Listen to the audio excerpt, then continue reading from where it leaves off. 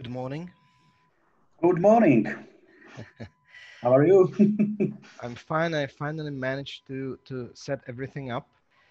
It took a while because now everything has changed because the original Zoom link expired because this day wasn't originally planned.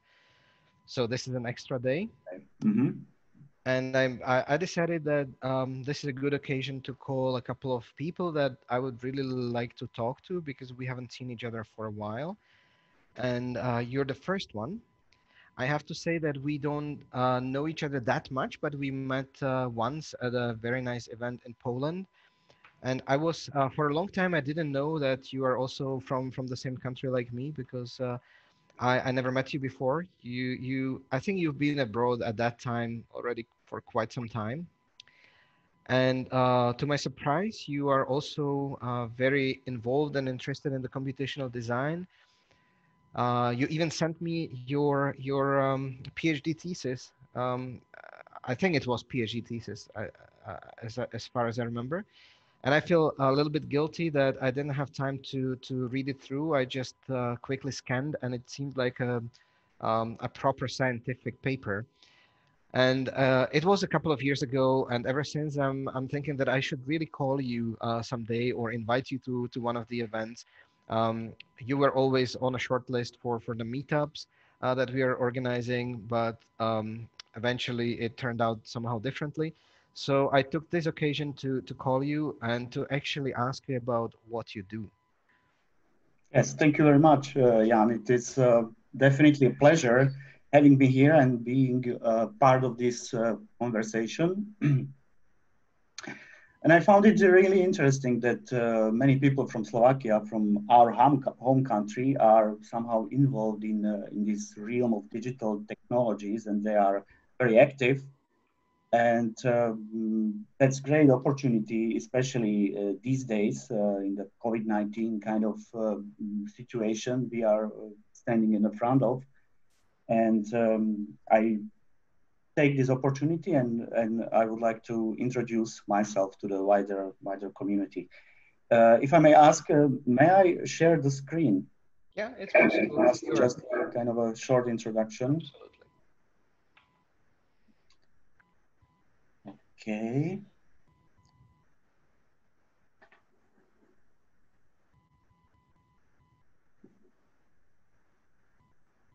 And can you see it? Right. Yes. Yes. Okay, great. Perfect. So my name is Peter Bush. I am I'm an architect. I'm educated as an architect and currently working at the Kent School of Architecture and Planning in Canterbury in the UK, which is very close to London, positioned in the very nice historical environment and with a close connection to all important kind of institutions we are in touch with. Anyway, maybe I would like to start a little bit of my PhD background, my research and research interests. My PhD work has been dedicated to study of phenomenon of emergence, um, potentially as a design strategy for urban environments and their development.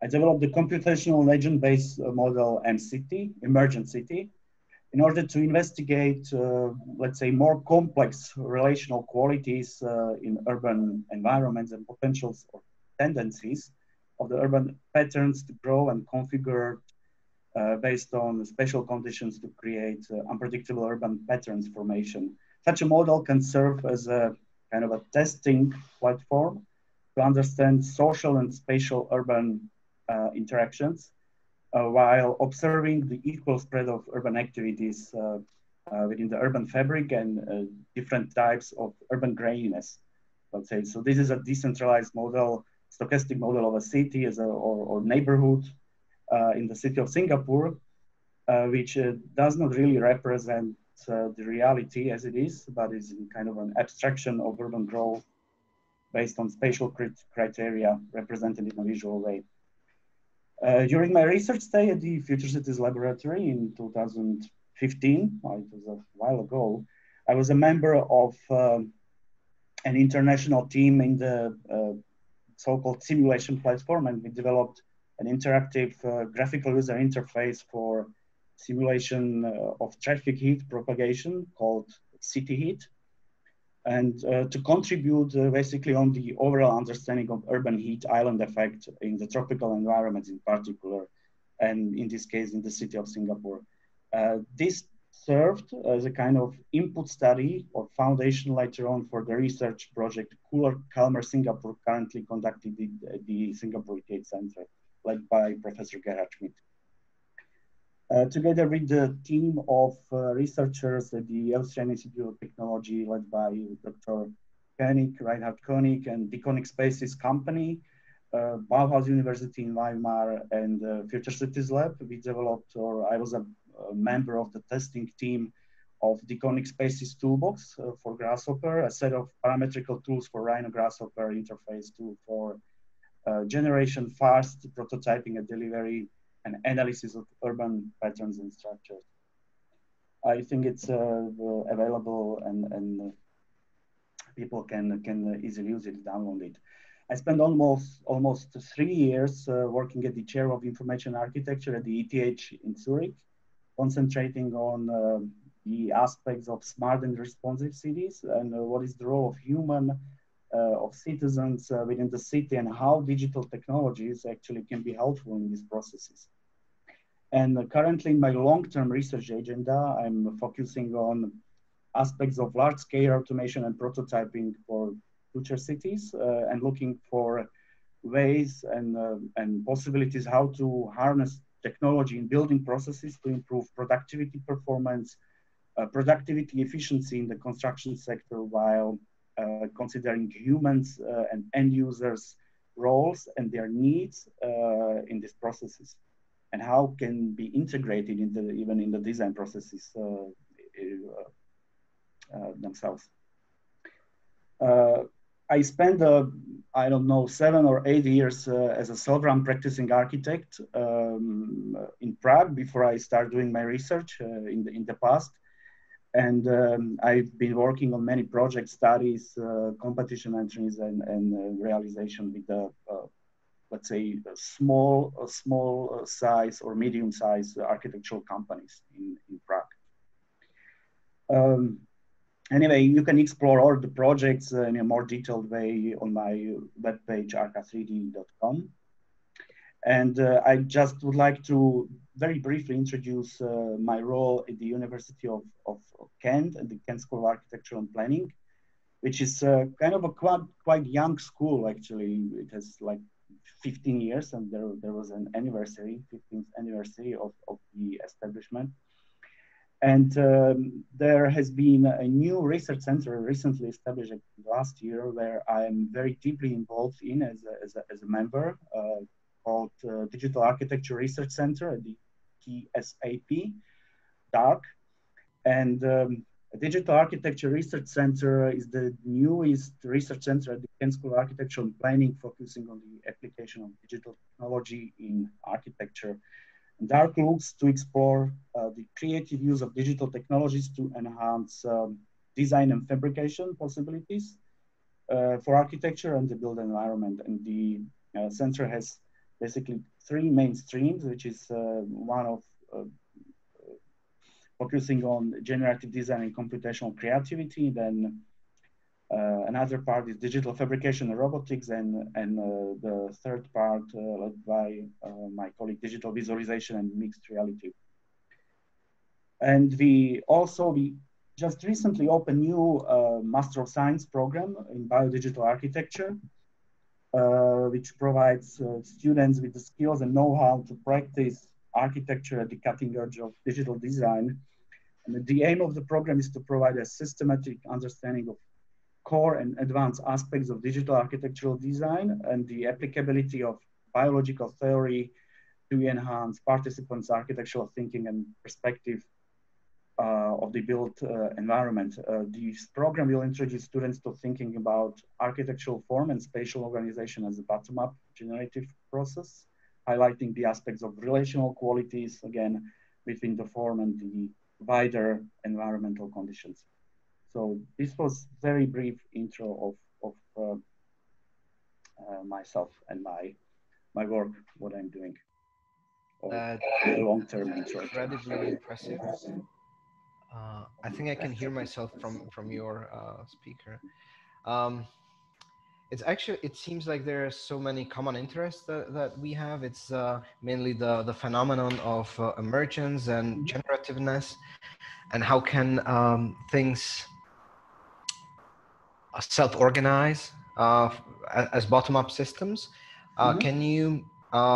I've got a series of questions that I announced that I will ask you. But before, you mentioned that before you went to teach at the foreign universities, you were also abroad in Prague, but that's almost like being at home. And you said that you collaborated with the various studios. Was your collaboration also somehow related to the computational design?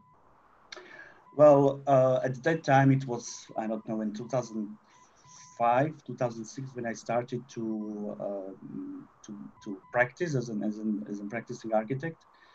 And of course, I was that time I was aware of this realm of digital technologies, an emerging kind of field, and how digital technologies can be used in the architectural design processes, right? And that time, these medium-sized studios, they used AutoCAD or architectural desktop, so-called, that time, which somehow there was this notion of automation in a certain kind of very focused single tasks, let's say, during the process and during the delivering the drawings and so on. So there was something already there, and I later on I started using Grasshopper interface in the kind of ordinary practice, right? So for instance, for delivering the kind of facade elements or exploring the patterns and so on. So it was, in a way, actually that time I started to somehow be more concentrated or more curious about these technologies, and that was later on the reason I started doing my PhD, because I just would like to go really deeply into this realm somehow. So yes, there was a kind of a slow transition between between the practice and research.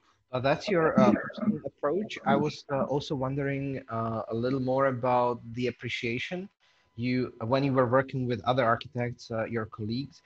Were they interested? Did they see it as something exotic, or did they want you to do that, or discourage you, encourage you? What was your experience back then? They definitely wanted to do that. I mean, obviously, it's something that it's still kind of somewhere in the background, and architects wanted to somehow pursue these strategies, let's say, but it's a very slow process in practice, because you are constrained with many kind of practical aspects. You need to keep in mind that there are some deadlines and so on and so on. So you do not have so much time to exploring more deeply into certain tasks. So if you had your own studio and team and a job, would you start from the very beginning to apply the computational design? Maybe when it comes to urban planning, is that something that if you had a great like perfect setup, would you go for that now Absolutely, today? absolutely, yeah. And you think that the tools are ready, and you think that you are ready to handle a project? They're absolutely ready, because uh, of course there are many tools available right now, and certain set of tools can serve to certain particular design scenarios or certain particular, let's say, analysis aspects, but they are very helpful. Definitely they are very helpful, and they are ready to use. Absolutely, so, no doubt. Cool. It's actually great to hear that, because it means that the time is right, and whatever we've been talking about here for a week is something that can be applied today. And yeah, the time is right is something that could be a motto of this whole conference. Um, Exactly, yeah. let I me. absolutely agree. And also, There is another aspect because architecture is starting to become a kind of available or accessible to much wider audience and starting to be multidisciplinary, right? So it's no longer about that we have one kind of master author of everything, but it's starting to be multidisciplinary and quite complex. And also the end users themselves are or might be or can be involved in these design processes and development of the scenarios. And I think digital tools can be very, very helpful in this processes. What is, according to you, crucial for a computational design? What makes it fundamentally different from any other approach to architecture and design?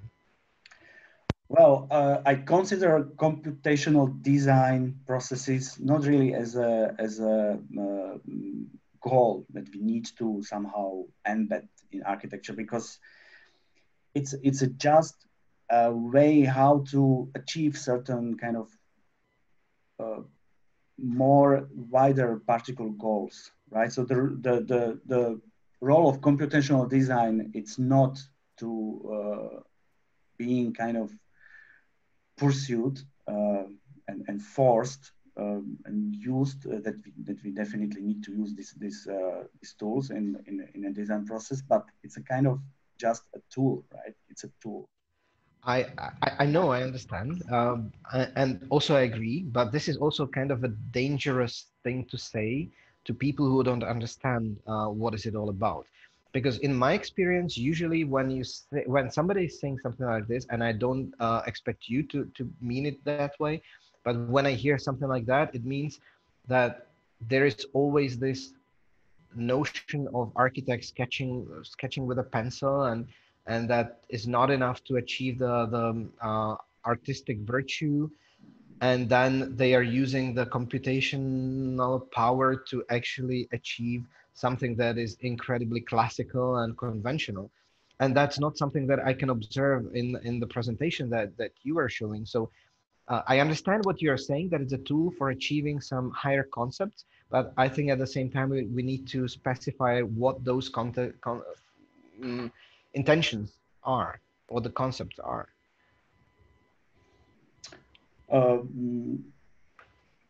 Yes, absolutely. I mean, as I said, I mean, we cannot use the computational design strategies to create a, let's say, very complex scenario, right? So, but anyway, I mean, probably there is a kind of a, let's say, contradiction between the concepts, because at the same time we need to tackle more kind of wider and more complex problems in architecture, and the, you know, the world is changing in a way that it's starting to be that we need to, as an architects, actually, our role is to be aware of much wider aspects that somehow influence the notion of architecture or urban environments. And here in this process, is computational design tools will be or should be definitely helpful, right? And uh, it's a very complex, actually, a very complex conversation, I think. I know, but we've had it for some time, and people who are watching us are probably ready for that. Anyway, let me ask you my final question, and then we will open this discussion also to other people. We already have Mateusz Zwierzycki here, so maybe he can join in as well. And maybe then there is something that you would like to say or discuss as well. I'm not saying that you should be asking me, but maybe something that you want to say aside of the planned questions. So my final question for you is, what's next? And you can understand it like what's next for you, or what's next for what should be next for everybody, what you wish was next for architecture. What's next? It's a very good question. I think the what's next should be, I mean, this notion should be dedicated to people, because I think technology does not solve everything. Technology, it's again, I'm repeating myself. Technology is just a tool that can be helpful, but it will not solve our problems as humans, right? I mean, it's everything about the people. Architecture is it's a people-centered discipline, and this is in contradiction with the social distancing we are somehow facing. But at the end of the day, this humanistic role of architecture is the most important one. So this is the next, focusing on people, not on technology. That's my conclusion. That's a very nice final word. I would like to invite everybody else in this chat to actually join in and ask or say something. Hi. Hello, Mateusz. Long time no see. Last time I saw you, you looked like Alan Turing. Now you look like some evil villain. Yeah, Professor Xavier. Maybe. Maybe. Welcome, Mateusz. Yeah. Hi. How are you? Very well. A little bit tired after a week-long lectures. And oh yeah, I know that. I know that feeling. Yeah. I know that. I know you do. Have you ever? You did. You did meet Peter, right? We were at the same conference in Poznan, in Wrocław, in Poland, and I met Peter there. He was probably not in our course, right? When we were teaching there. No, I don't think so. But I think I know the name, but I know the name because you are mentioning him here and there. Yeah, that's what I said at the beginning. This is and the sad thing is that I actually never reached out and I never called him before. We met there at the workshop and conference where we all three of us were attending, and Peter sent me his PhD thesis, and it was a scientific paper about emergence and complex systems and self-organization, bottom-up systems, and super interesting stuff. Also, I don't know if you were following us on Facebook. Maybe you've seen the presentation. Yes, I saw it. Very interesting indeed. I mean, I think back then we discussed his work, like your work. But it was 4 years ago? No, it's 6 at least. Oh man. Yeah, okay. I know. That's really flying fast. Yeah, I know. All right, Peter, if you told me that you're attending one of the workshops here at the Digital Futures, is that right? Yes, that's correct. I'm attending the Architectural Geometry and Habitat led by Zaha Code. ZHA Code, but Vishu Bhushan and Shajai Bhushan and these guys. Awesome. Awesome. It's also very important to point out that we always constantly need to learn, and this is also an opportunity for everybody to learn. Even though you might be an expert in one field, it's always great to learn. Somehow it is. I mean, this workshop is somehow related to my own research, my own long-term research agenda. And I think the architecture as a discipline, and we as architects, we are constantly learning. We are constantly learning during practice, during research, meeting other people. And this is very important that we are always kind of open and ready to learn new technological kind of approaches or techniques. And that's great. And this digital futures platform, it's a great space for doing that. Awesome. Thank you, Peter. I will let you go now to attend your workshop. It was a pleasure to have you, and I promise that I will call you more often, and I would really like to talk a little bit more about your work. And thank you very much. Thank you for having me and your kind invitation to this conversation. It was a pleasure. My pleasure. Thank you. Bye-bye. Thank you very much, and bye-bye. Hi, Mateusz. Hi. How are you doing? How are you again? We haven't seen each other for a really long time. The last time, I think it was at the meetup in Prague, wasn't it? It's 2007. Yeah, like in person, yeah. In person. In person, yeah. 3 years ago. 3 years ago. Okay, yeah. 3 years. which is a long time because we used to meet each other at least twice a year or so for quite a Yeah, long time. You but were coming here very often for workshops, yeah, and then you kept inviting me to Poland, which was awesome as well. yeah, yeah, yeah. You were in Wrocław, but Oh, you never came to Poznan, right? no, No, yeah. why would I? You never came to Pieszczyn, which is my hometown. Yeah, but I wanted to. And then we I wanted to go there last year, but then we decided like for holiday trip. But then we decided we just want to lay exactly. flat on the beach and just sunbathe. Exactly. So you never came. So that's why I never came to Poznan. Okay. So, Mateusz, what have you been up to? I really like, not only we haven't met, but I also haven't heard much from you lately. So Yeah. what have you been up to? Well, okay. So I officially started. I don't know where to start. I mean, there's a lot of stuff going on because I'm, active at a couple of different fronts. So Only say the stuff that you're allowed to say. I'm pretty sure you're also in some very secret. yeah, yeah. I mean, object-wise, which is the company we are running. We have clients, which is good, and How many people we are you? are. How many I'm people sorry. are you? I'm sorry. In object in the company, how many people are you?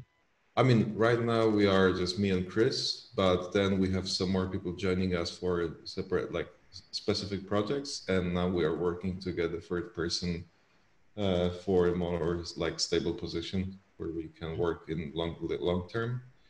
I think in the very beginning we wanted to have more people, and we actually collaborated with more people in a stable manner, but at some point I realized that like 80% of my time is just scheduling other people's time. Yeah. And I Tell me didn't want about that. it. Tell me Yeah. about it. And Yeah. also there are the fill-in forms.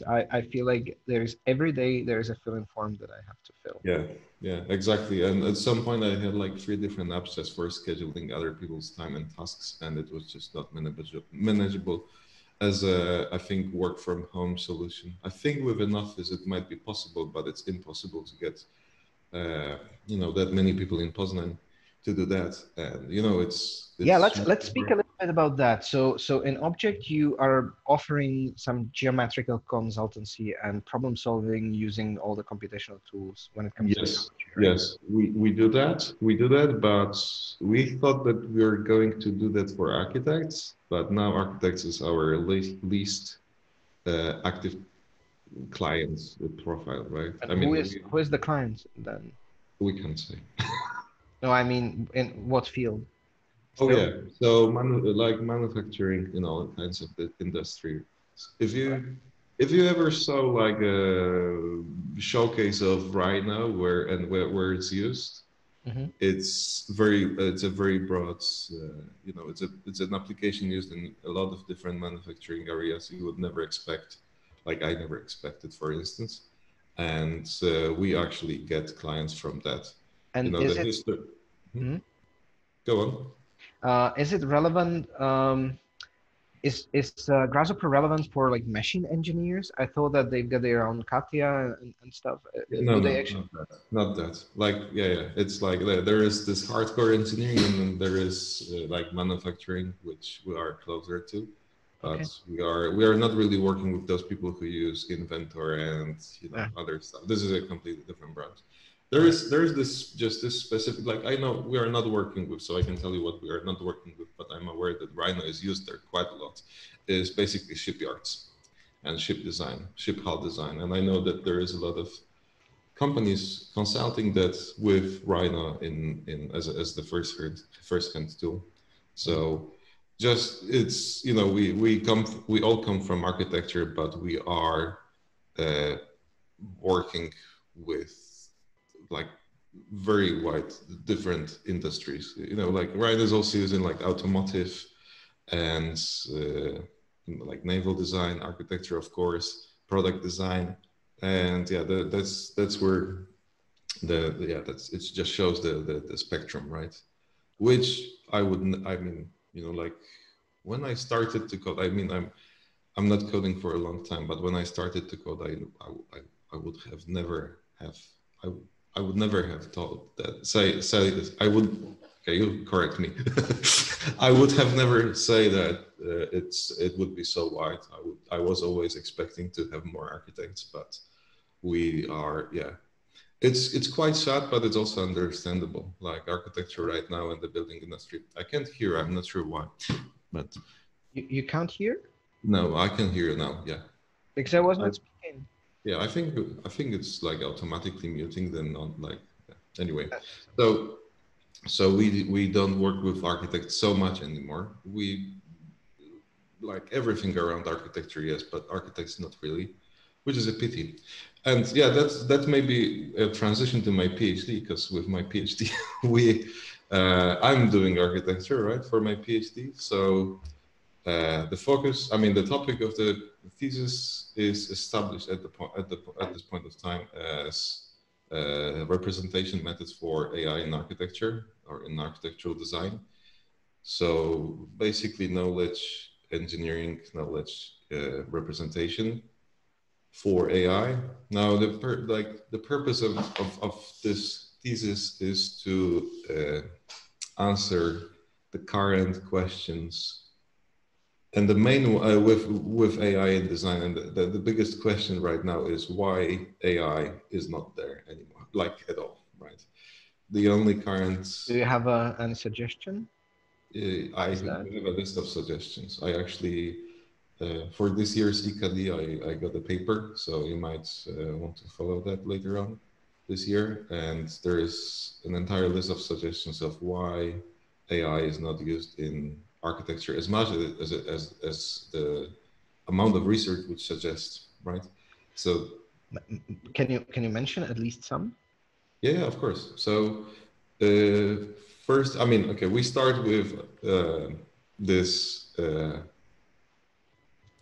How do you say that? Like, generally, we have the only AI tool which is used is optimization, and still optimization itself. Like I'm talking about Galapagos specifically, optimization is still not by all researchers considered AI, but for me, like for my purpose, I'm considering it AI because I define AI as a thing which aids or replaces humans' intellectual work, right?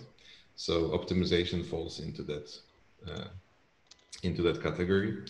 So there is Galapagos, and then we don't really have any more tools which are. I mean, we have generative design with Autodesk right now, but it's also very optimization oriented, where research would, like the existing research for the last 40 years would suggest that we would have at least a couple of more different applications, right? So yeah, the lists of issues which we have, and I mean, this is something which I made a huge research, like with reviewing like almost 200 papers from the last 40 years. And it seems that there are some common problems with research. For instance, well, I mean, the list, yeah, the list is very broad, and I cannot really say which issue is the most important or the most problematic list. But there is certainly a lack of scientific methodology in the area, right? So we have, as an example, layout optimization or layout design automation has something like 30 or 40 different algorithms right now, but as far as I saw, no one is doing really comparative analysis of those algorithms, right? And this is something which you would expect from research which operates with non-quantifiable results, right? We cannot really have a number which says like how good a design is.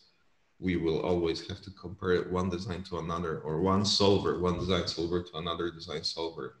And it's up to the human to decide which one is the best one.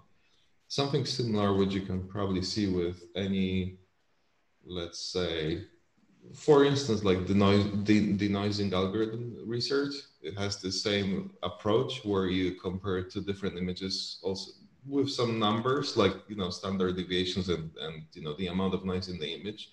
But in the end, the most important is comparing two images side by side and seeing how they actually look in print, right? So even if some algorithm has worse statistics for the, image denoising, if it looks better for the human eye, it's better, right? I would expect the same for layout optimization, for instance. So there's this. Then, I yeah, was there's, I yeah. was at a conference in Prague, and there was this guy from the US, and I'm really sorry I don't remember his name, but maybe you will know. He is doing a research in AI in Hmm. 3D. So just like AI can generate pictures of non-existing people, he's working with AI to generate three-dimensional non-existing urban environments from Yeah. from the viewpoint of a human eye. So like a straight line or a square. But the point is that he was the point of his speech was that it works really well for 2D photos, but it looks very weird in 3D. It's like there's this uncanny valley, and it's like a nightmare dream stuff that this generates. And he said that he would never expect the AI not to be like the same algorithms Hmm. that work for 2D. He would never expect that they don't work in 3D so much. Yeah. Did you know his work? And I just No. maybe I can look him up. But No, but I mean, yeah, maybe you can look him up. But in the meantime, I mean, this is really, it's a good point because we can see quite a lot of generative adversarial networks used for AI, like image synthesis, or actually uh, interpolating in some like latent space between different images. And you probably saw a lot of those trials with images of architecture being blended together and just morphing from one to another. And it is uncanny indeed. Like I saw this GIF or GIF animation with multiple skyscrapers like blending between each other. And it is uncanny indeed. Like it is something which could be out of nightmare, even though the same algorithm works perfectly fine for faces, which is exactly your point, right? Just with 2D 3D transition. I never saw the free like a 3D application of that. So yeah, there is a lot of research which like I'm my research is based on let's say material collected around Acadia and EKD and those conferences, which are the big conferences out there. So I'm not really familiar with everything, but and um, especially with computer scientists, right? I'm not really looking that far. I'm looking only on our field, which, which is broad enough already. yeah. And then we have, yeah, I mean, just to mention some other issues, we are basically running around in circles, not really making much progress because every decade we repeat the same questions. So that's another You theme. haven't been around for so long, so it's been 1 decade at most. Yeah, but I'm saying like the research, crowd, right? We have like 40 years of research, and I see neural networks mentioned every decade to Yeah, solve that's exactly true. the same problems. To solve And, the same problems. and They the never. same goes for virtual reality. It's been around so many Yeah. times. Like Yeah, there were so exactly, many right. peaks of virtual reality. Now the question is why it doesn't take over. Like why it doesn't like have any grip in practice, right? That's the question. Because for me, like my criteria for considering in my thesis, the criteria for to consider an AI method successful is whether it is used in applied design or not. Of course, there's a lot of basic research, but you expect the basic research to become applied research, and at some point it should get to application, but it never does. Like, I mean, if you compare it to, for instance, BIM and the research behind BIM and representation methods, this is something which actually has a like not really continuous story, but you can at least see the progress, right? And you can see that we talked about representation in the 60s, even with even Sutherland light pen and just cut drawings. We started there, and then it successfully progressed over decades. I mean, it took way too long. That it should, right? But but it is there, right? But I think I've been thinking about this throughout this whole conference that I spoke to many interesting people, and whenever they were making their presentation, they were always pointing out the problem solving behind their projects. So they always mentioned why this is something that is a good thing to do. Even though every single time the design and the thing was an extremely appealing, visually innovative thing. And this is something that is personally my problem, that I get very excited about something that I believe is incredibly cool and should be explored more. And I just believe in the thing itself. And I'm not thinking that much about the narrative behind the problem solving, or the problem solving narrative. And even though it might be there as much as it is for the other projects, I just don't really pronounce the narrative because I don't really care so much. And it seems to me also that could be the answer for the AI. It's really hard to find the narrative. What problem does it actually solve? Whereas Exactly. with BIM, this is straightforward.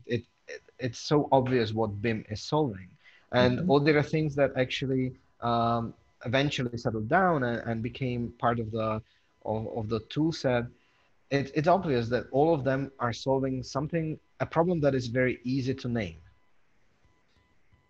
Yes, but I also think that reading what Daniel Davis recently does, it seems that I think it seems like, again, we are asking the wrong questions and trying to solve them directly, where we should be, I'm quoting Daniel Davis here, where we should be more talking about assisting the designer, just as, and this is really interesting comparison here, which he makes, just as we have typing assistants, let's say in Gmail, right? Or, you know, like calendars, which are nicely automated. They are not really smart, but they are, you know, assisting you at each point. And you can somehow expect what are they going to do. Yeah, exactly, right. And I'm looking into that. I mean, I started looking into that with the same kind of attitude in terms of AI in design.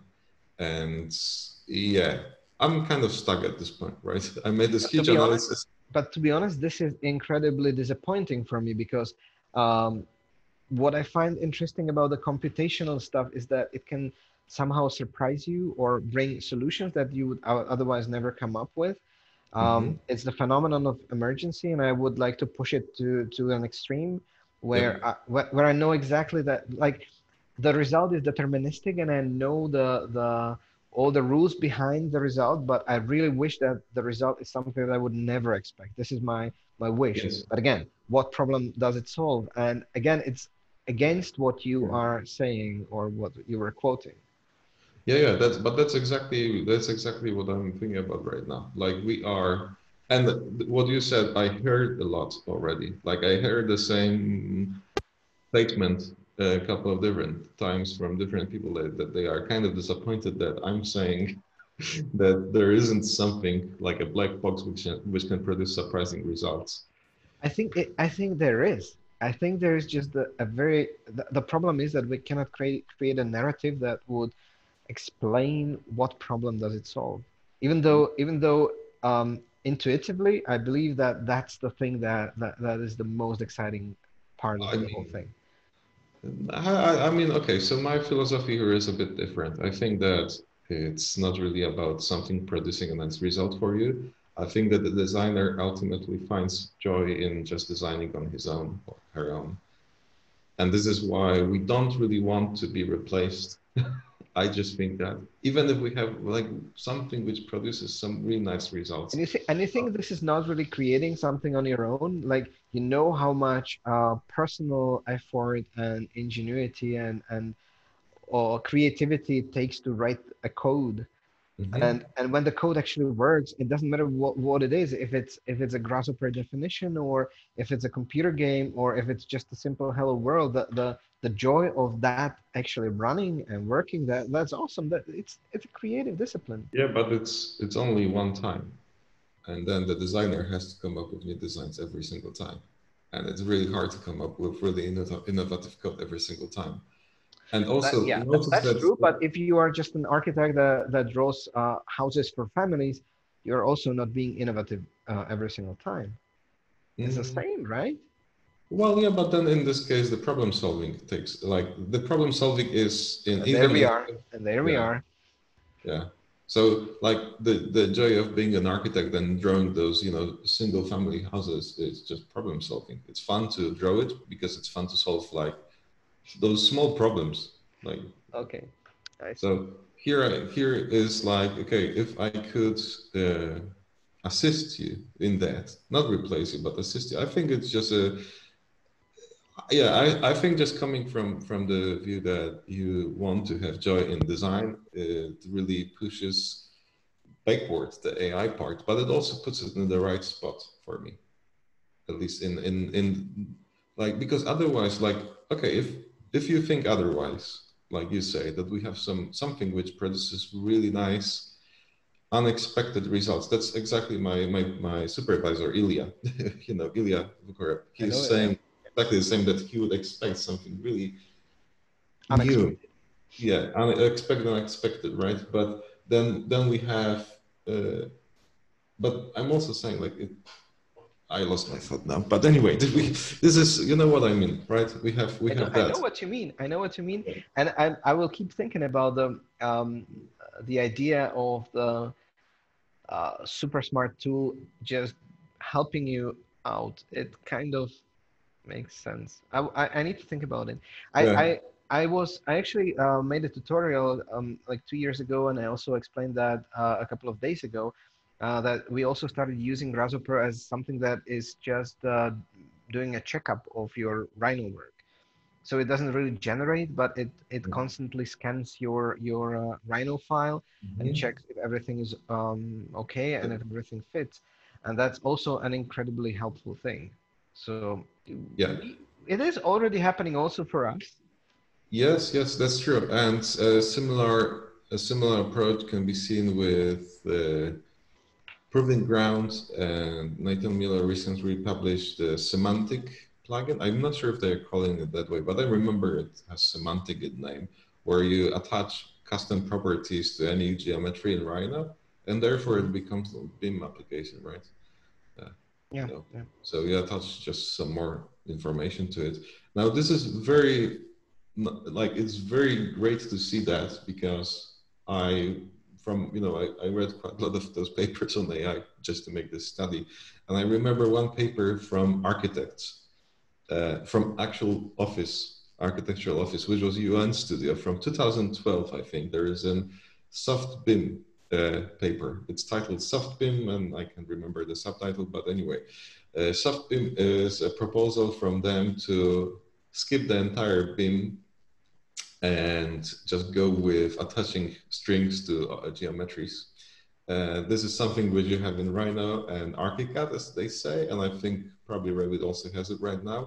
And they said they were suggesting in this paper that instead of following some very strict BIM regulations, you should go with just attaching textual data to your stuff and then writing very simple scripts to to query that data, which is like, it's super simple. I'm not sure how it scales. I mean, they showed it in the context of like a multi-story, like, high skyscraper, right? So it was already a big project, but uh, it was applied to just the facade of this building. So again, I'm not sure how it scales up to the entire building, right? So Well, but there's we a do lot. that too. Actually, we are not attaching strings, but we are reading names of the geometries and layers Yeah, and do stuff based on that.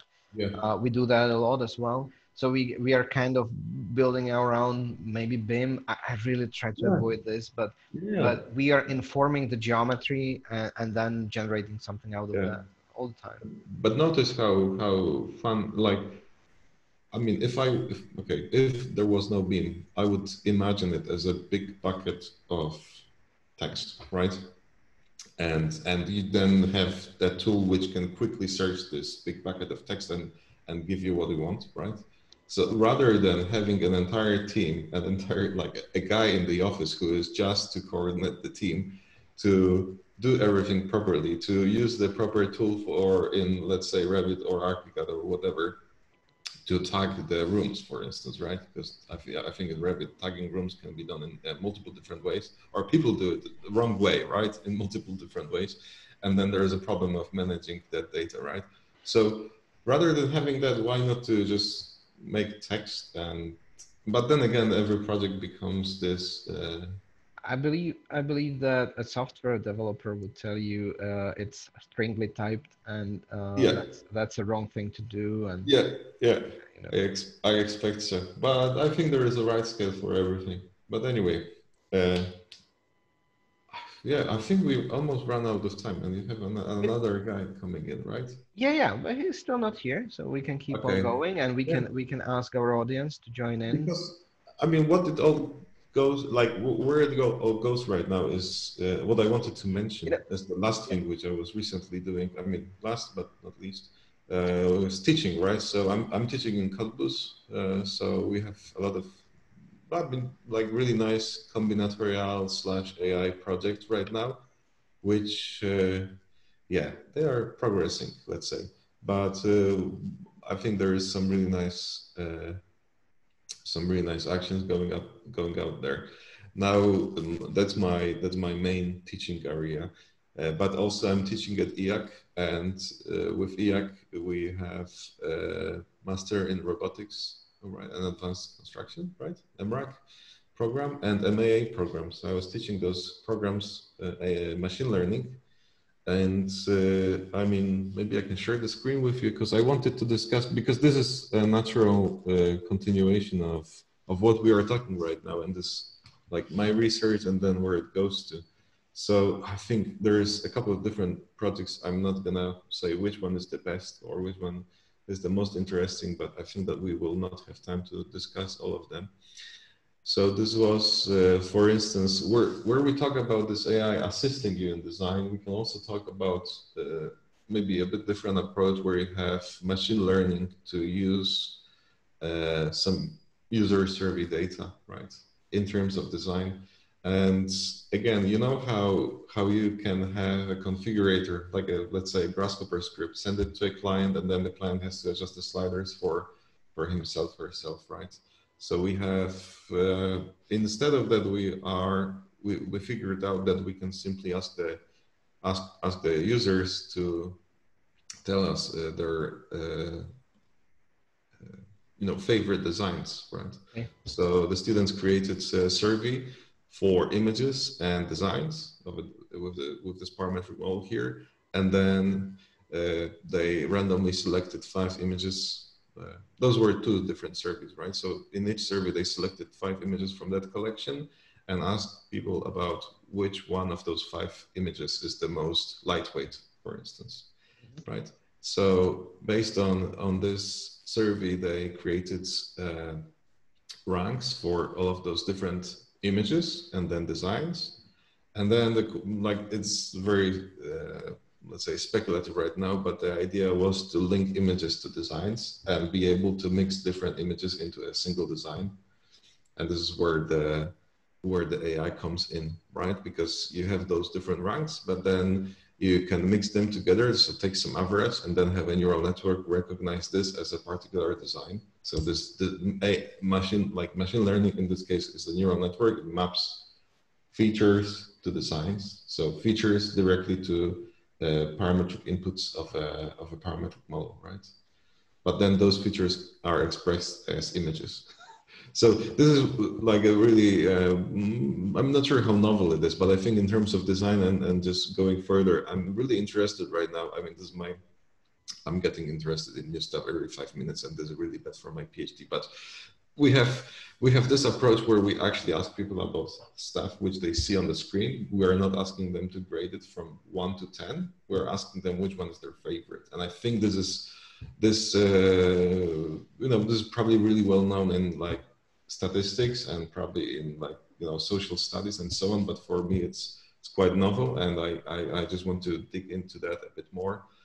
And we have this another project which tries to do something similar, and have AI generate a curve based on some descriptor, right?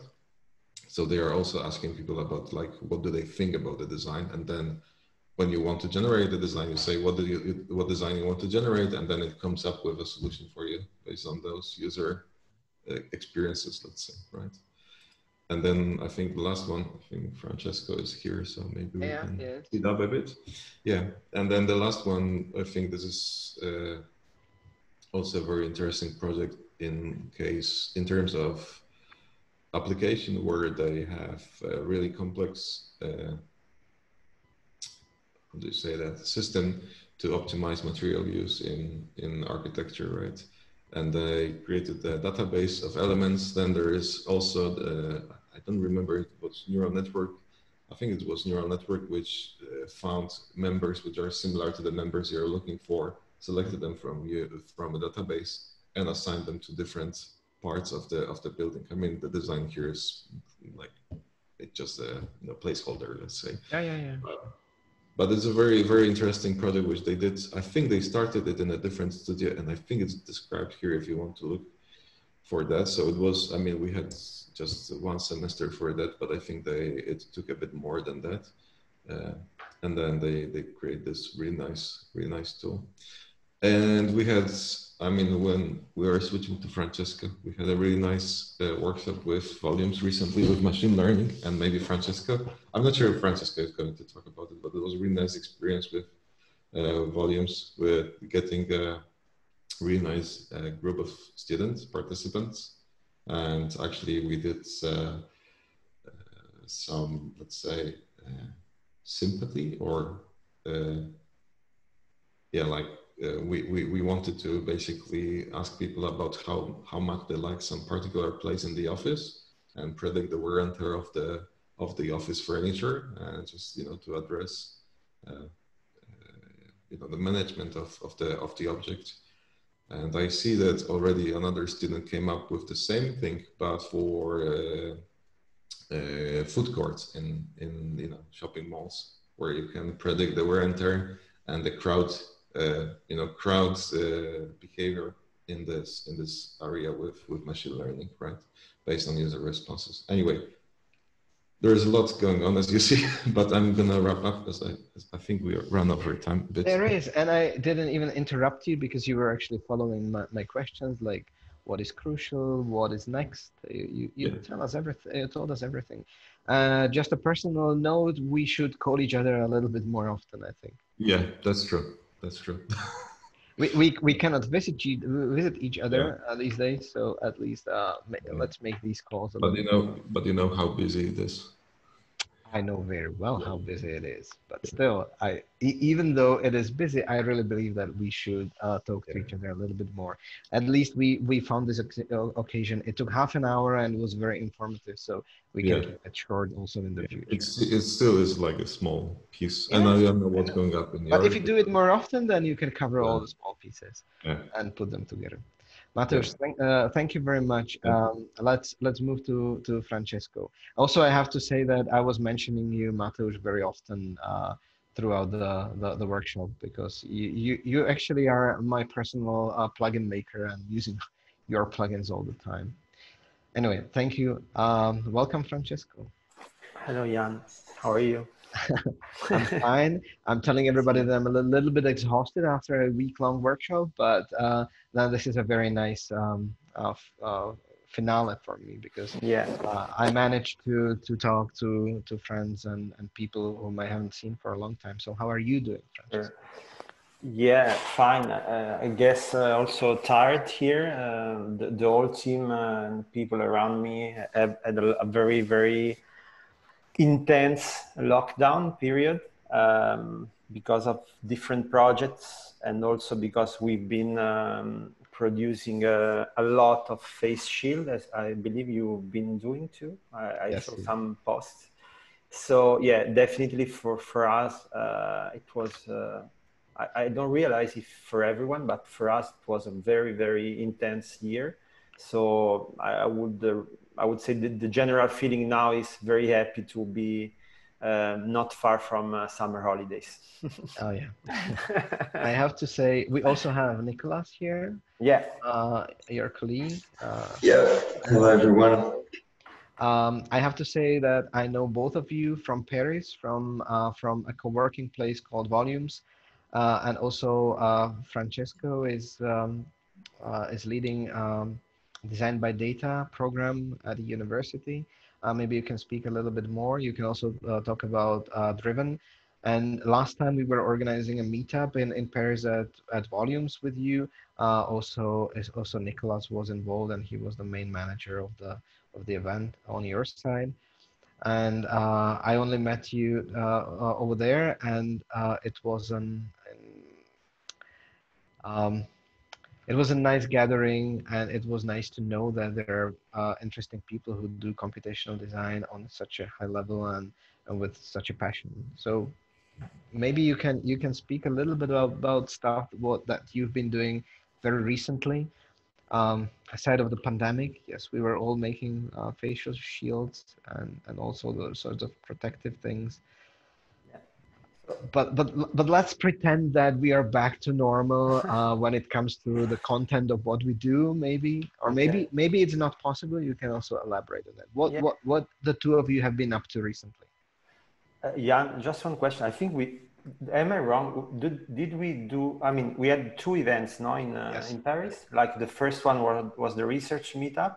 Yeah, right? The first one was 2016, which was research meetup, and the second one was 2018, which was the Datascape's main event, which was also the same format, the meetup, the informal networking conference. Okay.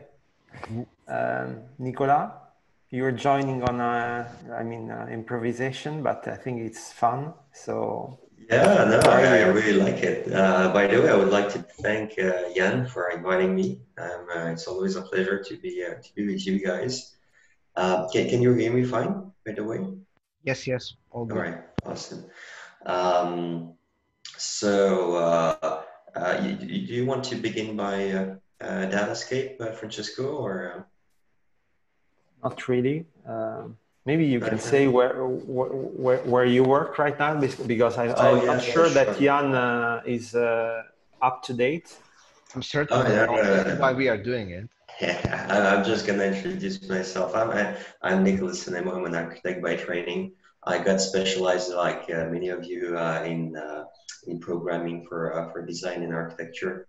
I worked 7 years in Asia and in Europe. As an architect, then I joined Dassault Systems. So I work as in a software company now. My job is basically to develop technologies and for the AC industry, and to help their adoption for our partners and obviously clients such as engineers and architects. But my main, I would say, passion is always to understand how this technology can be really useful in terms of creativity, in terms of fabrication, and it's more a cultural and even philosophical challenge when you're really into the subject. So I really try to bridge those two culture. I would say the software development culture and the architectural culture. And this is this main, I would say, this main topic brought us, Jan, Francesco, and myself, to do gatherings such as Datascape, because we really believe that it was important to bring in some events different people, whether you're creative, a scholar, or even industrial, like that's a system. It's really important to bring those people together, and because in a way we share the same culture. So yeah, we organized this event 2 years ago in 2018 with Jan and Francesco. It was a festival of events. So I think we had like more than 4 or 5 different conferences, roundtables. We had 2 different workshops, more than 300 people invited, and to be honest, it was awesome. It was awesome, but I can see that thanks more or less to the pandemic, we're still having a huge offer in terms of conferences and workshop online, and I'm absolutely amazed to see you guys having this conference. I'm amazed to see Driven organized by Francesco, which are online workshops. I'm amazed to see this because I would have dreamt of this as a student. 10 years back, I mean, why didn't we get online courses of Grasshopper, of programming, whatever? And so I really think that thanks to this pandemic thing gave us the opportunity to shift from a YouTube culture where where I learned personally everything on YouTube. We passed from this YouTube culture to, I would say, a more community-oriented culture, but in a more formal way, where you really have experts sharing knowledge in with exercises, with spreadsheets, with whatever. So I'm really glad to be part of one of those events, because I really think it's a game changer. Cool.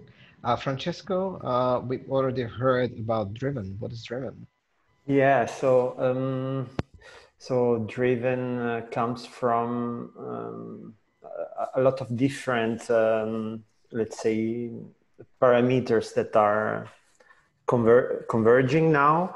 The first one is that, at volumes in our, let's say, co-working space, creative hub, I don't know how we should call this place, but we've been traditionally incubating projects, but without, let's say, a formal and a structured manner. So we always wanted to have the chance to have a formal or a very structured program for incubating projects that are related to computational design. This is something we always wanted. I always wanted to do in volumes, but never, let's say, make it happen. And at some point, with the Fab City network 2 years ago, we basically we've been invited to join a consortium of European research. And we won this grant called Reflow about circular economy. So we have it's a 3-year research program about circular economy in 6 European cities. And basically this was the perfect chance to, on one side, create this incubation program, and on the other side also, it was a big chance for me to basically try to answer one of my big questions about computational design recently, let's say in the recent years, which is why do I have this impression that we have technology who is diverging from real problems? So I don't know if you share this with me, but I'm seeing, if I look at the world, the feeling I have is that on one side, we have major challenges to solve, one of which is circular economy, but I mean, we can talk about the pandemic, about the climate change, about anything like that. We have this big challenge that seems very difficult to solve. And on the other side, when I look to computational design, it's like, it's a field in which, I mean, everything seems possible, or at least, you have this feeling that technology can do more than what you can. So the question with Driven was, how can we bridge this gap and try to use computational design to solve one of these challenges, which is circular economy? And yeah, so the grant is a big chance, because you have we have 3 years to answer that question and to explore it. Maybe it doesn't make sense. That's why it's a big chance. That's and so now we are like launching. We just launched this morning the call for project for having new project joining after the summer. Yeah, and I'm working on that with Mateusz, and mainly with also Andrea Graziano, that is creating the program. And yeah, actually we needed to have a talk with you, Jan, about this, how to involve you. Maybe we can discuss it live. I don't know if it's the right place, but definitely I think we should do this call more often. And even if I'm very busy as everyone else, I think we need to make time slot for this. It's, I mean, a great thing to connect and to solve maybe challenges of our world. You actually both mentioned that having these sort of conferences or getting in touch together is a great thing now. As we all think, we are also getting somehow tired of being online all the time, being on calls all the time. But what do you think personally? Is it good for you that right now we are streaming online and we know that this will remain online like forever until YouTube is on? Is that something that you find beneficial for these debates, or is it something that is disturbing you? Is it a good setup for you or not? I'm not sure I mean, I see different dimension in this question. One dimension is, are you okay in this format, live, etc., more than on a physical meeting? I think it's something like that you are asking. No. I mean, having an online conversation either privately or publicly. Which one do you think? Okay. I think I'm okay with both of them, but I think that depending what we want to achieve with the conversation, it's not the same being public or being private. So I think that in my ideal scenario would be to have a mix. Like I think we should have private calls, and I think we should also have some of these calls public. Yeah. So maybe, I don't know, once per year we can do this public, and then we can schedule every 2 months a private call between some of us, maybe open to, I don't know, a bunch of people, of, let's say, experts or thinkers. I don't know how to select them, but a selected number of people. It will be great now let's organize this now. Let's schedule the next one, please. 2 months from now. Yeah. I would just add something to say that the risk of recording everything and putting it out online is that it gets lost, and there's this researcher in Nicolas who done a huge work on how the internet disrupts our vision of the world, etc. And he basically says that even though we're creating more content, we have a hard time to create knowledge because the access to the right topics becomes more and more difficult, obviously, because you have so much content online, right? So I'm definitely for this kind of talks, but we need to raise the topic, the access topic. So how do we get this to the right persons at the right time? That's also something that I've been thinking about when I was approached to become part of this Digital Futures conference. I thought that's something that doesn't have to be part of a conference because we are somehow isolated from the rest. But at the same time, it gets certain visibility, and some people get an access to what we are creating here, maybe better than otherwise. Also, I think it's not that much important how many people you approach if you approach the right people. And I think this is happening here right now, that we are able to approach the right people with what we are doing here. So, but in general, I understand that if you fill the online space or any space with too much stuff and information, then everything gets noisy and little parts get lost. But still, I think it's a better concept to actually create something, and maybe it gets lost rather than not creating it at all.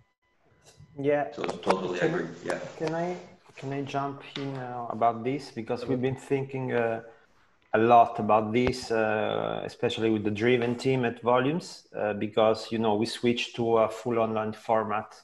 What it should be an on-site format for the workshops and mentoring of the incubation. and also this it's a paid incubation program. So this is also the discussion of should the contents be available or not for free, etc. I mean, what you are mentioning, creating a contents equal creating chaos, if I'm doing the short path, for me, it's, I mean, you are talking about this, both of you, I have the feeling like if it was a problem. For me, creating contents and chaos is not a real problem. It's more a new, I mean, it's a change that it's happening. And so what we are doing here at Volumes is how we face this change.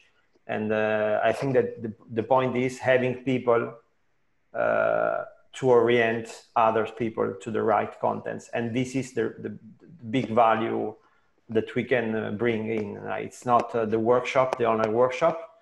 It's matching this workshop with the right people and do the work before the workshop is happening, which is, yeah.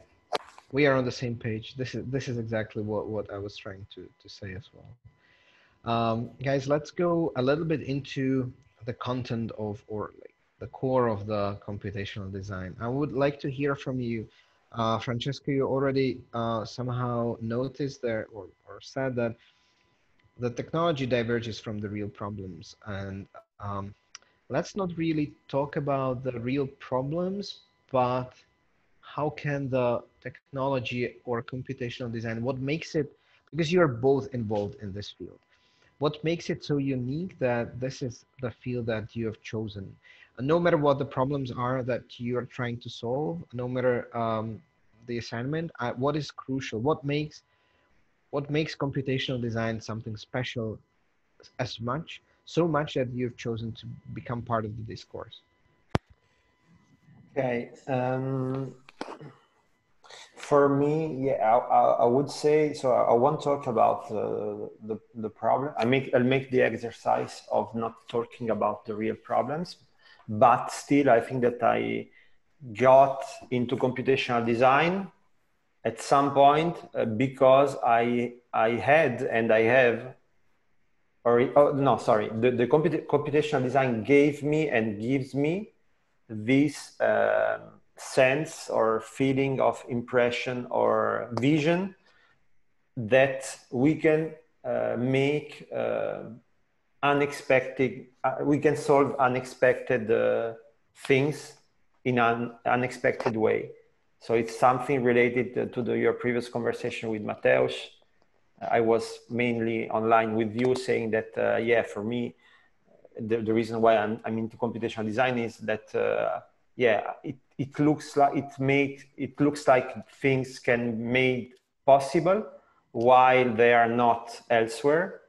And maybe I can say a few words of how I started being interested like 20 years ago, almost 80 maybe, about digital technology in architecture.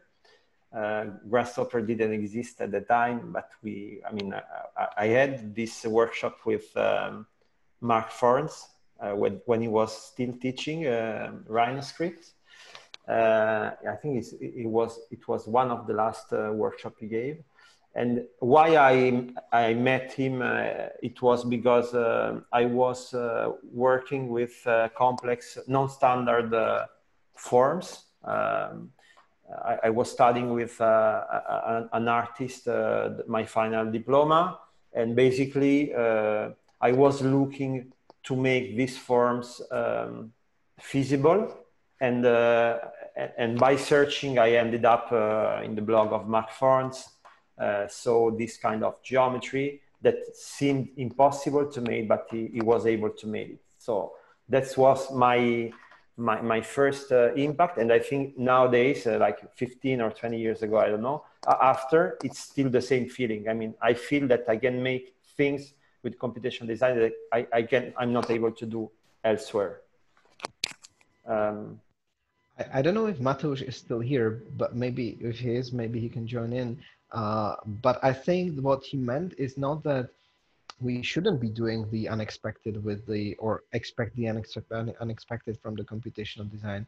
I think he meant that it's hard, that it's hard to do, it's hard to bring into reality, it's hard to apply. But I still think, just as you said, it allows us to do things that otherwise we wouldn't be able to do. And for me, it also opens new concepts that otherwise I wouldn't think of at all. Mm-hmm. Maybe I would just add Yes, something. Just saying that obviously problem solving is something that is really seducing when you're a student and an architect. Like the first time you do programming, the first time you create your first program to optimize a facade, whatever, it's something that is always very overwhelming. Like you're super excited to do something like this. But if you put computational design in a context of an architecture office, you realize how much value it has, how much financial value, how much economic value, and how much political value it is. So I might be a bit polemic here, but I really think, yeah, as we all know, the project context is a context of obviously politics and power. You have the contractor, you have architects, you have engineers, you have so many people involved in a project, and I would say the mastering of technology is basically gonna give power to the people. So an architect can actually have a lot of weight in a project if he has those capabilities. So computational design is actually not only about designing, but it's also about rebalancing power between the different stakeholders of a project. And I'm seeing it being part of a software editor. I can assure you that like when you see the willingness of people to invest in technology, it's obviously for designing better, but it's also about like empowering their own company because they know that today mastering technology is something absolutely essential to get your project done in the way you want to be done. I've got final question for both of you. I would really like to ask you what's next. And it doesn't matter if it means for you personally, what you know is coming up, what you're planning, but also what you wish would be the next thing. That's a big one. Let Nicolas start answering. What's next in terms of computational design? I would just I know if it's really what's next, but I'm just encouraging a lot of architects to go check what's going on in other industries, aeromotive, automotive, aerospace, and high tech, because it's really amazing to see how challenges are very similar. When you compare AEC industry to other industries, the need for automation, the need for intelligent project managing around computational design topics is absolutely huge in automotive, aerospace, whatever. And so this is for my part. What's next is I would say architects just check out what's happening outside of architecture, because you might learn a lot and you might just add huge value to what's going on there. Yeah, can I say the same thing? Because this is a common topic of our conversation with Nicolas. So Nicolas has been involved recently as a member of the steering committee in the master Design by Data at École de Ponts that you quickly mentioned, Jan, before. And this is a common topic of our conversation with Nicolas of architects that may have enormous impact with their creative thinking, computational design thinking, etc., in other let's say, field than architecture. So if I need, I mean, my wish, if I take this format to answer, is that, yeah, maybe I'm wondering how we can be less among architects and more with other people. For me, what I'm recently saying a lot here at Volume is the perfect match for the next big startup is an architect plus an entrepreneur to create something very big. I think that's something I would like to see happen. And maybe it's also what we are trying to do at Driven. I don't know, maybe it's my unconscious that is coming up. But yeah, that's my wish for the next years. I would like to open this debate. Also, if somebody wants to ask something or say something from the audience.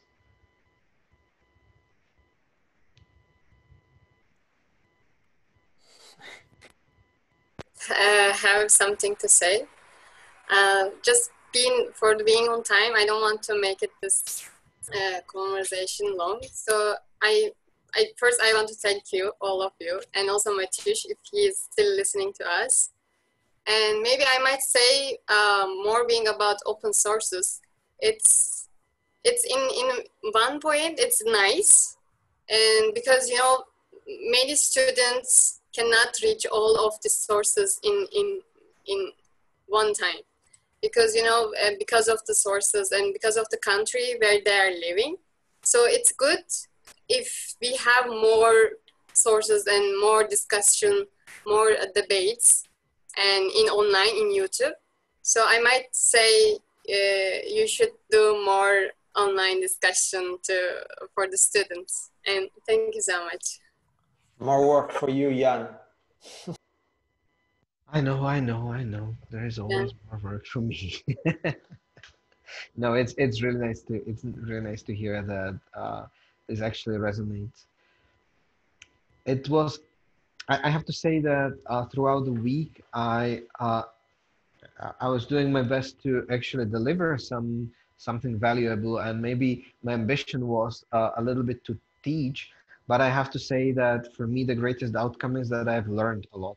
And that's because we had a lot of great guests, and we also had people following us, just like you, Gizem, giving notes and comments that were on spot. And I actually had to, like, many times when in the evening when I come home, I keep thinking about what we were talking about, and it helps a lot to sort thoughts out and to think a little bit deeper about what you do and what you should do, and so on. So it is, these things seem to be very valuable for the people who actually create the content as well. At least it is for me, and I hope that it's for other ones as well.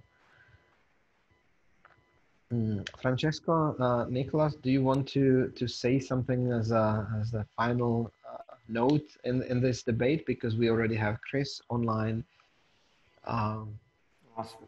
Yeah, no, not really on my side, Jan. Thank you very much, and really, let's have this conversation more often. I don't know. Let's talk about how to set up something. Yeah. Thank you very much for very gladly. Thanks for having us. Hello, Chris, by the way. Hello. I will change your name. Actually, I realized I can do it for you. So I'm changing. I have the power, so I will use. Yeah, I have the power. I'm the host of this event. So now your name is almost correct. I know it's not perfectly correct, but I don't have this umlaut key on my keyboard. So thank you, Francesco. Thank you. Ciao. Thanks to you. Thanks, guys. Thanks to you guys. All good. Welcome, Chris. I will introduce you very briefly. Sorry? I will introduce you very briefly, and then I'm very happy to have you here. Chris is an architect based in Vienna who has his own brand that is called Bewegende Architektur, which, as far as I know, my very cool German, means that it's a moving architecture. Yes. Okay.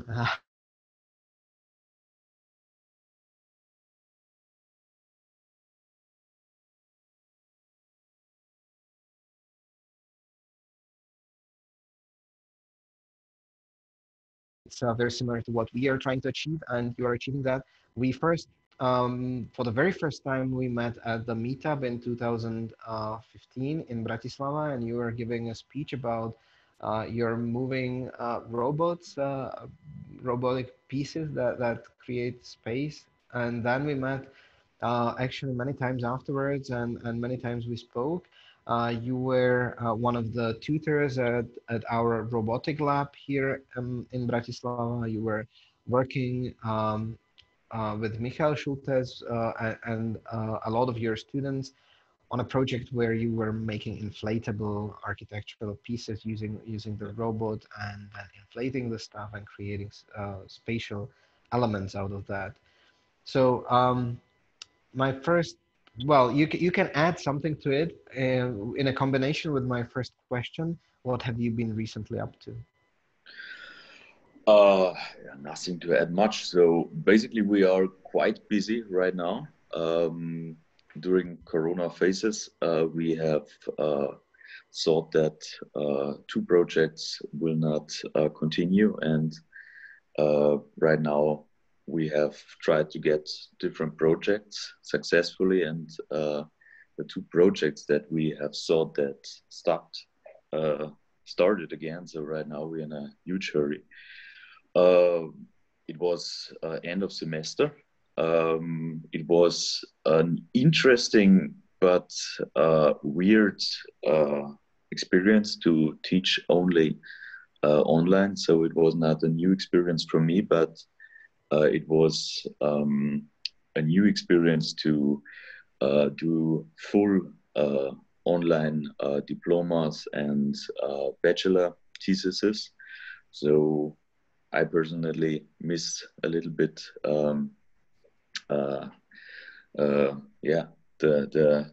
the real space in university. But actually, this is something that everybody is actually saying. We miss real life a lot. You want to meet students, and especially for diplomas, you know, the parents are there, the friends are there, and it's not the same when you do this in a go-to meeting. But yeah.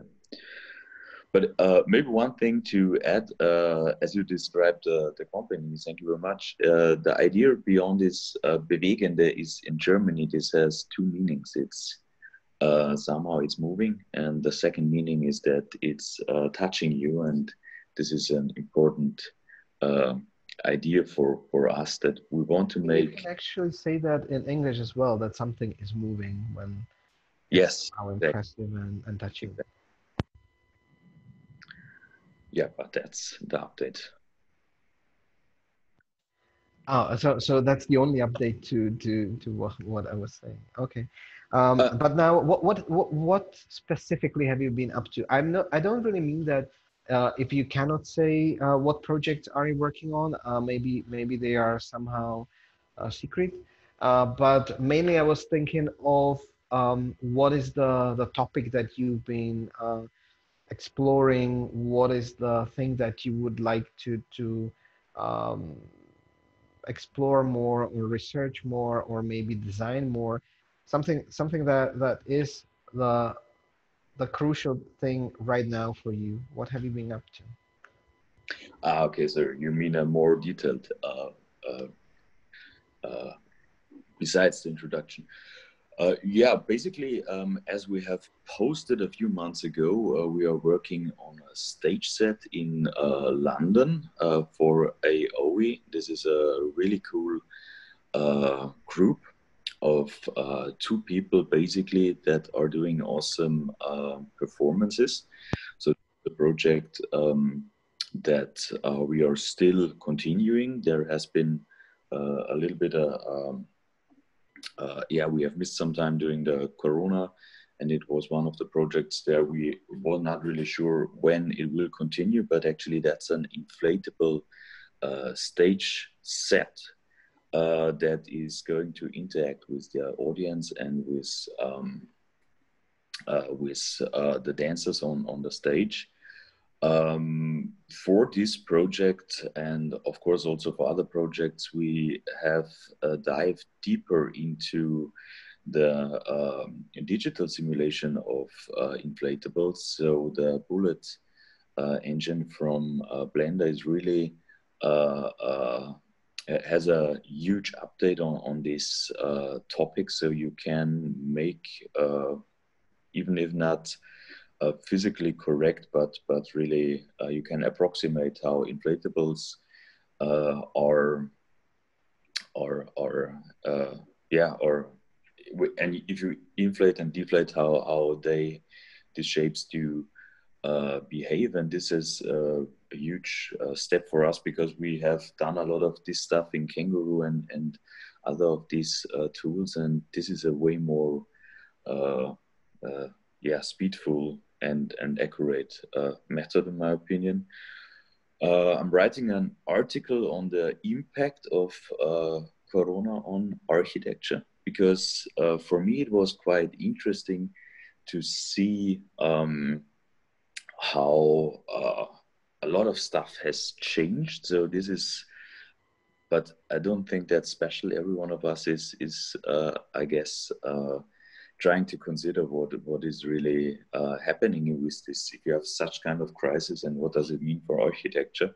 Because basically we find out that a lot of architecture buildings that we are doing are not really used. You can do them digitally. So this is a thing that I'm really interested in. And furthermore, we are do basic but really cool projects, in my opinion. We have another art installation for a customer. We have already made some stuff. It's going to be a kinematic art installation on the ceiling, and we're doing 2 tables. This is also new for us. These are kinematic tables, so they do move, you know, that's our topic. That's also interesting for us, because that's yeah, a strong connection to craft. So in general, we have expanded in a lot of ways. We do have multiple projects. We are working together more with other companies, which is a new experience for me, because until now we have done everything in a quite yeah, on our own. So it's new to work together with way more companies. But yeah, as an architect, we are familiar to it, and we are heavily working on time management right now. But this seems to be an issue. Do you also have the experience that you're spending somehow too much time on online conferences? In the previous blog with Francesco and Nicolas, we were actually saying how great it is, but at the same time you have to say it is great, but then at the end of the day you realize you just been on a phone all the time, all the day. Is that an issue? And that's true. So I would say that also the distance learning on Technical University, it was awesomely managed from our informatics center. So in a very quick time, all of the tools have been there to start out working. But in the end, I have to say, you're spending more time like sitting in I'm missing the word, seminar room, or in a workshop, because a lot of stuff, especially in architecture, and when you're doing, it sounds weird, but especially when you're doing this algorithmic architecture, generative design, it is good to sit next to each other, and it is good to take a pencil and make diagrams somehow to get an overview of what's happening. And in the classical architectural education, of course, it is way easier if you have the plan in front of you, the model in front of you, and working without all this stuff. But I completely agree. I have the impression that if you have the possibility to talk to everyone anytime, so this is nothing new, but then a lot of people are not really as prepared as if you would do a physical meeting. So I have the impression if you meet in person, then everyone is a little bit more focused and prepared and willing to nail down stuff. So, yeah. All right, let's go back to architecture and to to the main concept, to the core. My question for everybody today is, what makes the computational design special for you, or what do you think is the one special, crucial aspect of the computational design that makes it a valuable approach today? Why have you chosen that over all the other possibilities? I'm not sure if I really have chosen it. I started out with computational design, I guess, quite early, but of course not early in compared to others. But I was heavily inspired by the ideas of Michael Hansmeier. That's where I really got into this algorithmic design. I would make a distinction between automating tasks with CAD and really trying to make algorithmic design and algorithmic architecture. But what fascinated me most in the works of Michael Hansmeier is, and what he talked about it, is that if you're working with algorithms, and if you're doing this simple switch and you have this butterfly effect of which you cannot really tell what is happening, then you are in a state in which you cannot really tell, is this design that you came up with, is it done by a machine, is it done by human, is it nature, or is it techniques?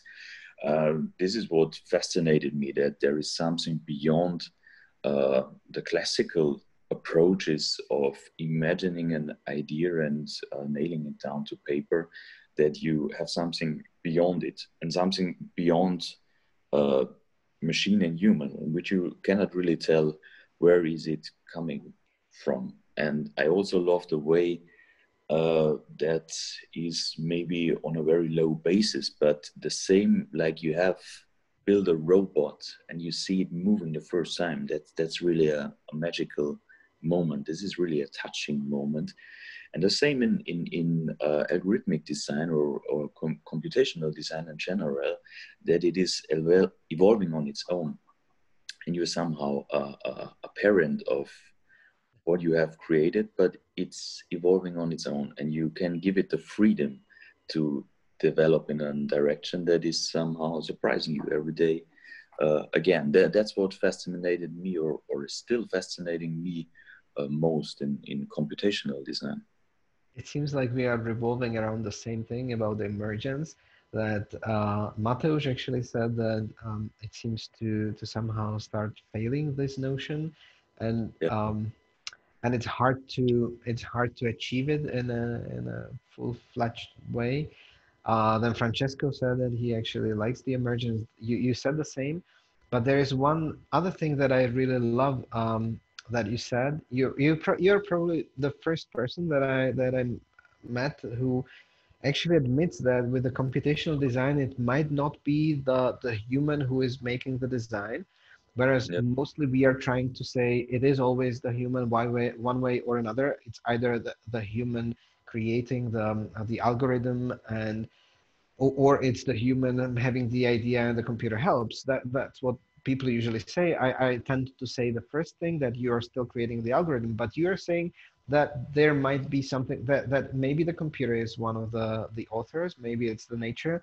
And the beautiful part is that you are actually embracing it. You actually like the fact that it's so unclear, and it's so collaborative between different species. I actually have to think about it a little bit more, because this is a very strong notion. Not denying that, but embracing the fact. Yes, so basically, I guess it's starting out in a very, very early stage. If you have Sigmund Freud and the idea of Unbehagen in culture, I guess there is a conflict between techniques and humanity in general. So I guess humans have always been afraid of their own creations. And if you take, for example, in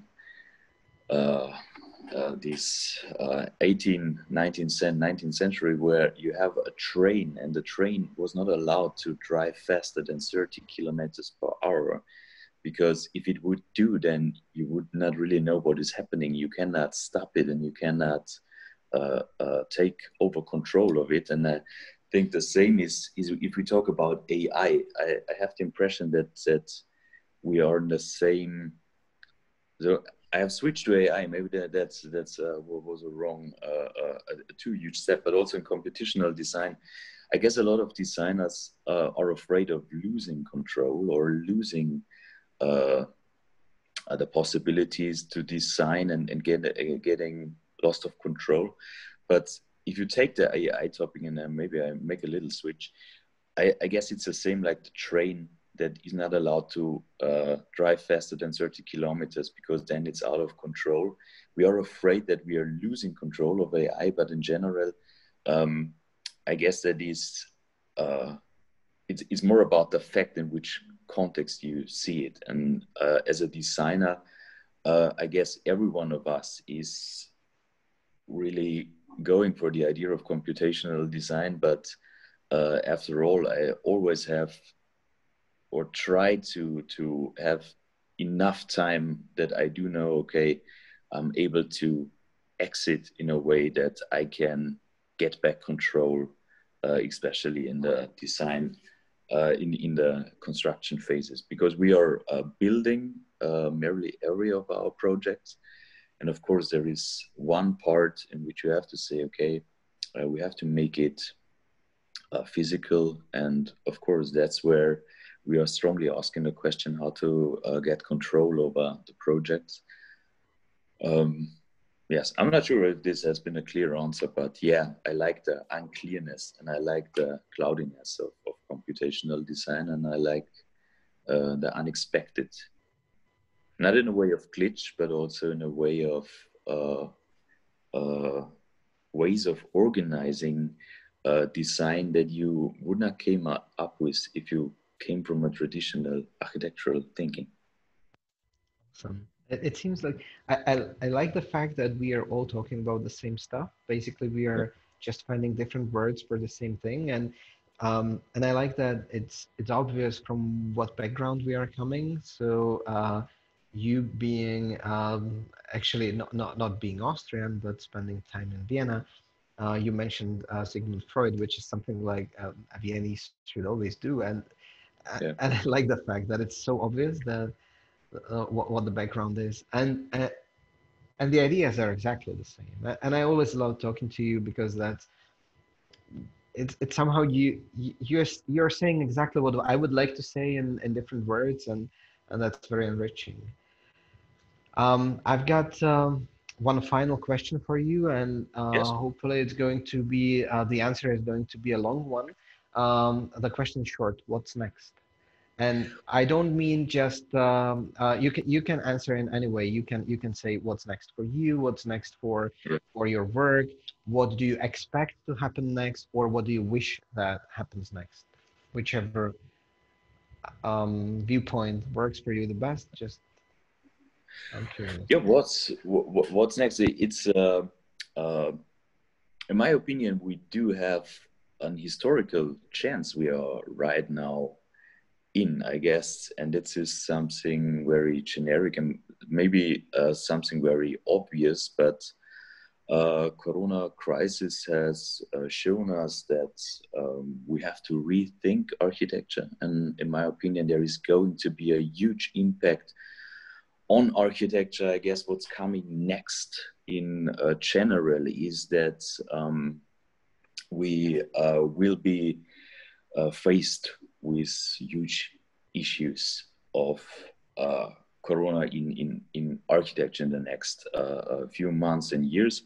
So you do have a lot of stores in the centers that have been funded to create online shops. These people, or a lot of those people, will say, okay, I have a funded online shop from the government, so why do I need this physical store in the city center? Why do I not just go for the online shop and I drop it, I save some money, and why should I invest money in something that I'm not really sure if this could happen again in a few months or in a few years? I guess the same for office buildings. A lot of company leaders would say these people that we have sent to the home office, maybe a lot of them can stay there. We do save space, and this will be a huge impact. I guess architecture has to be more flexible on this kind of stuff. But in general, I guess that Corona crisis is going to bring huge difference, huge rearrangement of stuff. And I think that this is a very big chance. A lot of people are maybe afraid of these changes, especially in a political way. I guess the baddest thing that can happen to us during the Corona crisis is that everything stays the same. I would wish that there is going to be a change in a lot of levels. For me next,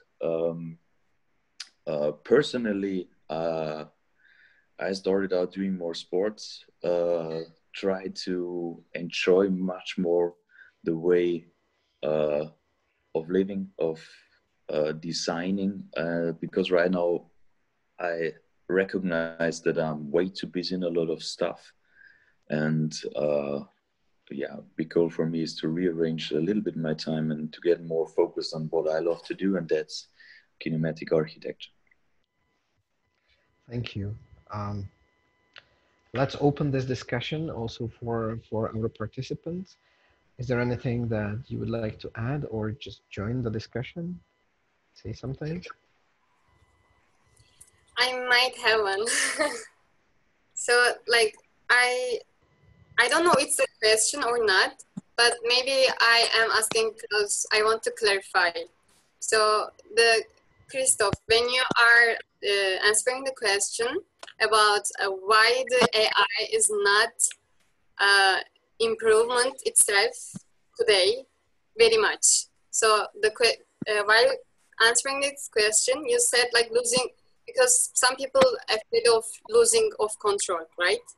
You said this. So I might understand this if it's using a train, like you give the example 30 kilometers. But I might not understand in a thing of the way of thinking in architecture way. Can you just a little bit elaborate what is this actually losing control? Why people are afraid of this? I guess in architecture way. In an architecture way. Maybe if I guess that's a general in computational design or when connected to AI, that you may be not able to somehow follow how the computer is deciding. I guess it really depends on what algorithm you are using. If you're using tree learners, you can somehow open the tree and find out what has been done and which stages. But maybe it's not only the topic AI on its own, because you can of course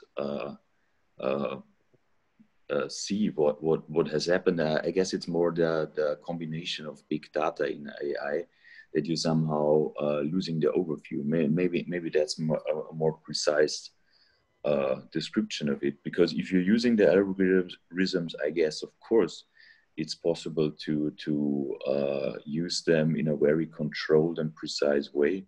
But in general, if someone is not deep into the topic, or if you're talking about people that are not using it and not familiar to it, I guess that one of the biggest fears is that one is losing control over it. I'm not sure if this has been an answer to your question. Well, the thing is now, I don't know if you whether watch or not Snowpiercer. Did you watch Snowpiercer? Sorry, no, I didn't. So you should really watch it because you know after watching this movie, I mean it also has series in Netflix. Snowpiercer. I don't know. Maybe you write it down. Snow. Yeah, I will write it. Great. I don't know, I wrote right or not. It might be something. So in that, it's actually like after I watched this movie, I started to think what is actually control, because are we really have this control? Even we are taught this control we have. Yes. It's like after watching this movie, I just started to think about what is the actual notion of having control for on something. So that's why I actually asked, because you know it's complicated. Because sometimes we actually taught as an architect, like we are kind of, you know, as a god, we do things for human, but at the same time, I might start to think in our on top of it, there is something control us at the same time. It's like vice versa. Yeah, so that's just for asking. I just asked. No, yeah, that's definitely true. Who is controlling?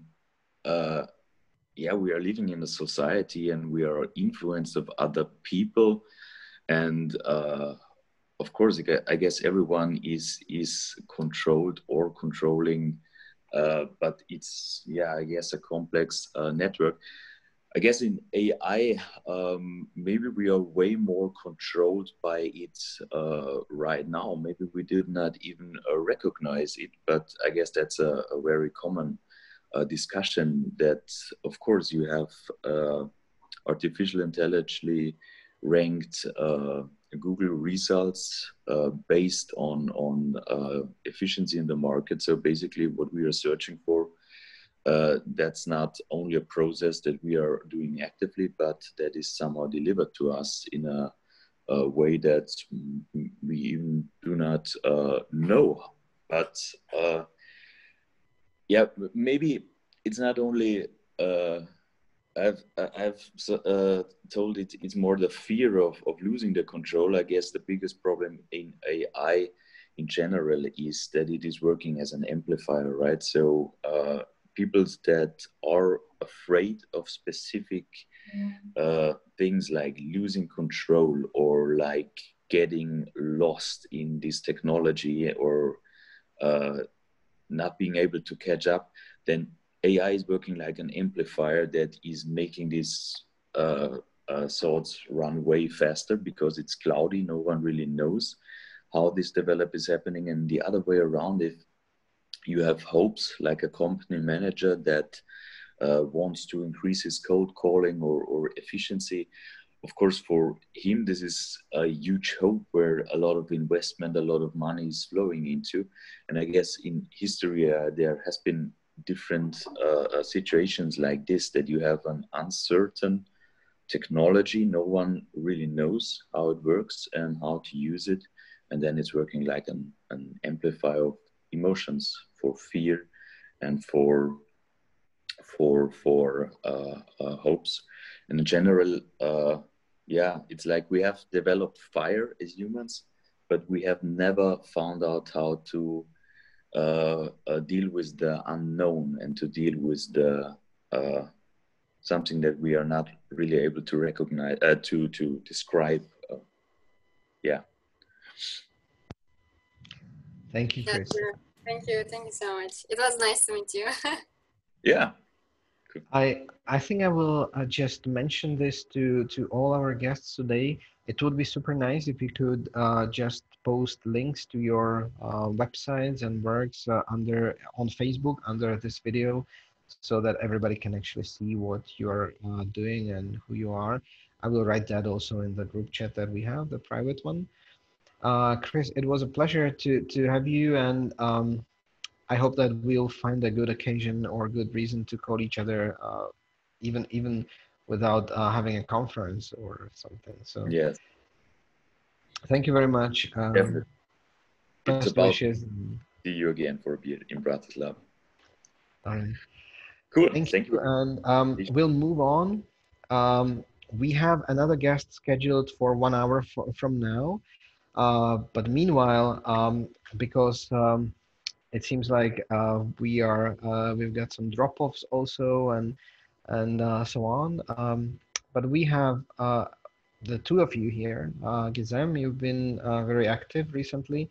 May I ask you the same three questions? What have you been up to? What is crucial for computational design, and what's next? It's a good question. Well, actually, I wasn't expecting a question from my side, but anyway,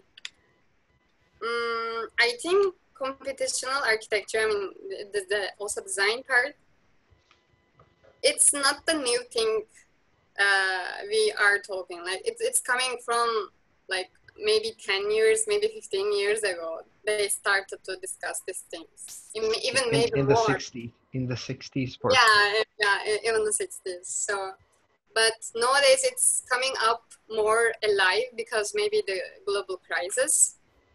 People are more thinking in a way it's like interwoven with the technology more. So it's good if we are changing this thing in a positive way, because it also has a negative side effect for the humanity.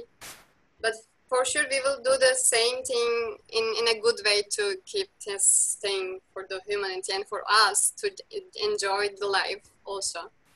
Because, you know, sometimes finding the exploring the new things always gives excitement, and this is kind of how we live. And for that reason, it's good to keep updates for the contemporary life. And for my side, now for the what is next, it's actually like learning many tools. It's in my mind. So finding the suitable one for myself. I hope I can find one and like keep going and improve myself and do something in the future. Let's see. What is that you wish that happens next? Something that you wish beyond your own competence or control.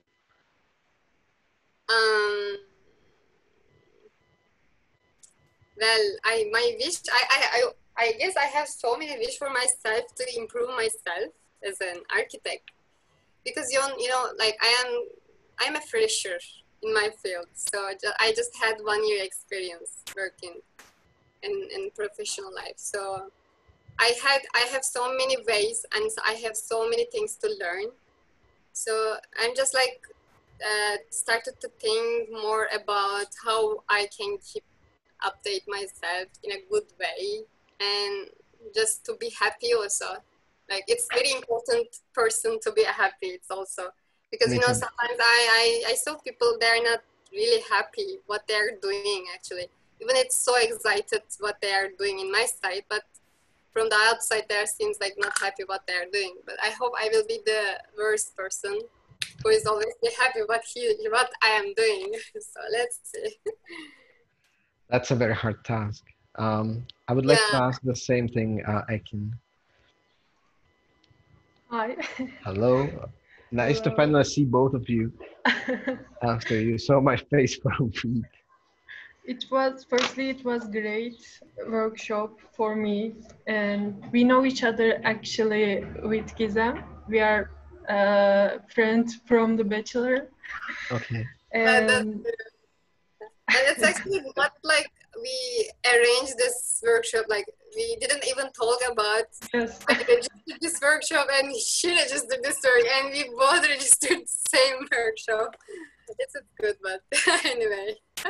That's not a coincidence. It all makes sense, right? Yeah. Yeah, we interested. So what have you been up to? What is the crucial thing about computational design, and what comes next? And I think I'm thinking about next. It's so nice opportunity for us, for designer, and because we may make more identical production. It's we are thinking how can solve this, and we are thinking so different things, and it's with the computational. I think it will be. It's showing much more way for us. Therefore, sometimes it's hard for me because I was typical architecture student. Now in the master, it's I have so much opportunity, and I think learning in the moving of life, and we are always I'm feeling sometimes I'm always doing experiments, some tools and some design. It's I think it's designer and architects, not technologists, not sociologists or some things, but it's the we have to think about we have to think about for not maybe humanity, but for the environmental. We have to look so much large wave or landscape, and I think it's the opportunity competition design for that. And it's the okay. Thank you both. I'm now talking to Ryan, who is going to be our final guest of the entire workshop. He's scheduled for 45 minutes from now. The reason is that he's in the US and he's, well, it's the middle of the night for him. Not even midnight, but it's something like 3 a.m. or something. It's like some crazy time. But he seems to be awake because he's answering my messages. So maybe we can wait a little bit and maybe he can join us immediately. Yeah, And if not, then still in 45 minutes when he was originally scheduled, we should continue with the last final debate. Meanwhile, I will just say who is he and where do I know him from. When there was the first meetup that we organized in Bratislava in 2015, I got a recommendation from some professors or that there are some interesting people that I should invite, and Ryan was one of those people that I should invite, recommended by Peter Trumma, who is the one who in 2011 called me a weirdo from nowhere. He is a professor in Innsbruck, and as far as I understand, Ryan was his assistant at that time.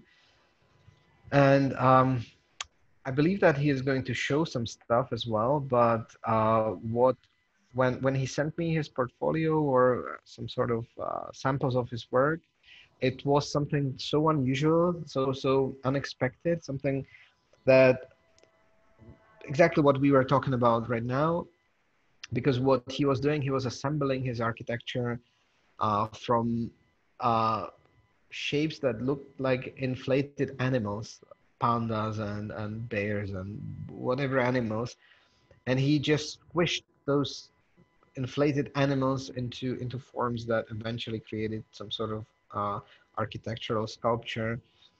And that was something that I really wanted to hear more about. So he became a guest of the first meetup among many other wonderful people. And he's a he's a person that you cannot when he enters the room, you cannot avoid the fact that he did.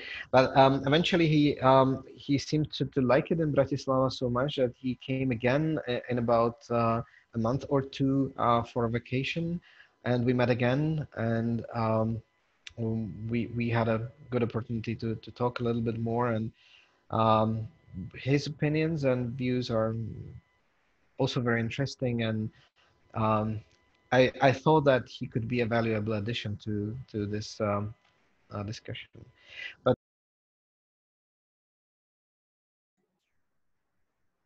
hey there. Can you hear me? hello, yes, I can hear you. Can you hear me? I can hear you. I like your setup here. It's amazing. Yeah, it's a presidential setup. You know, you can see me like this and you can see me like that. Oh, you got it rigged so you can switch it off. I like it. Right? I like it a lot. Right? Very professional. I'm trying to be. What is it behind you? Is it pandas? Yeah, this is my panda. Uh-huh. Uh, uh, All right. Mies. This is my panda Mies. Oh, all right. It's an old dog. It's a very pandemic background. Yes, yes. Matter of fact, I was running. I've been running a salon every Saturday, which we call the Pandemic Salon, which is it's a weird, discreet conference, basically, which no one lets me publish. So, which is the fun. I can imagine. So where are you now? I'm in Texas. And is it 5 a.m.? Is it 5 a.m.? Oh, it is 5 a.m. here. That's why I have the coffee going right now. That's a huge sacrifice that you're making for us. Much appreciated. Of course, anytime. Always enjoy it. Long time no see. We've seen each other in 2015 and 16.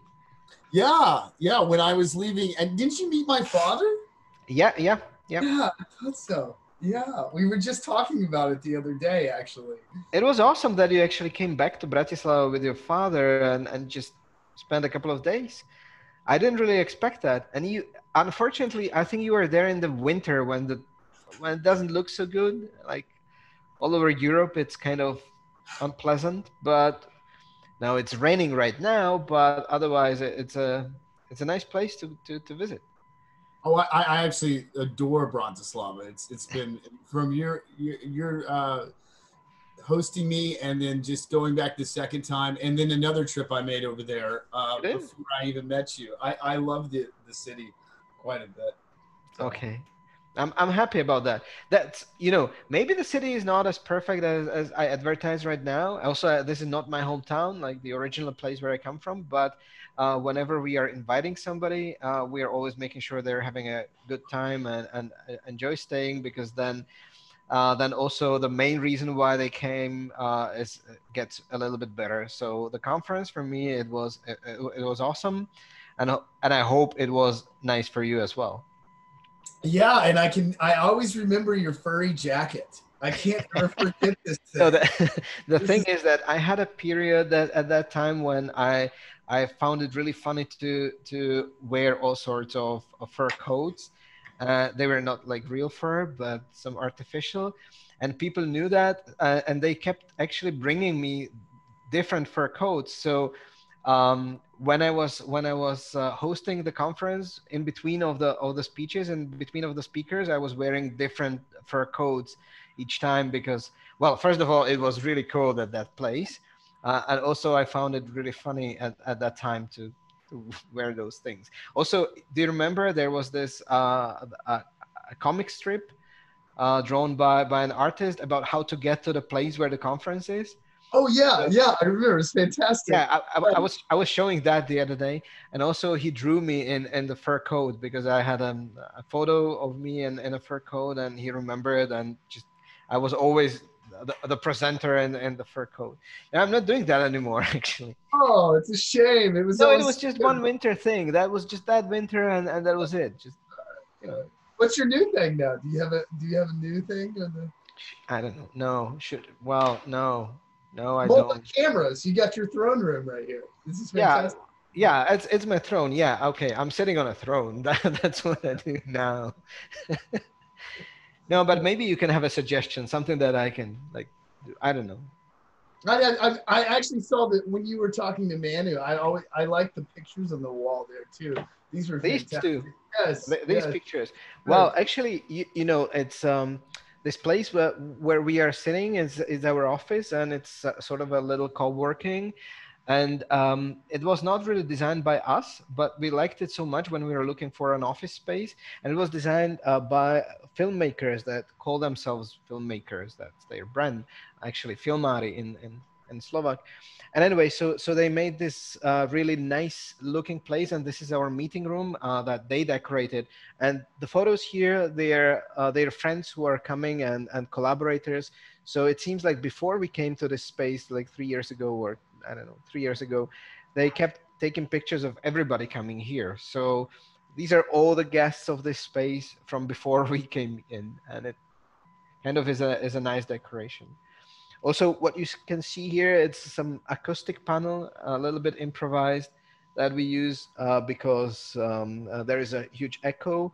And also we use this material. This is actually some textile, some fabric pieces. It's actually meshed and put into a panel that can be used as an insulation. So that's another thing that we have here.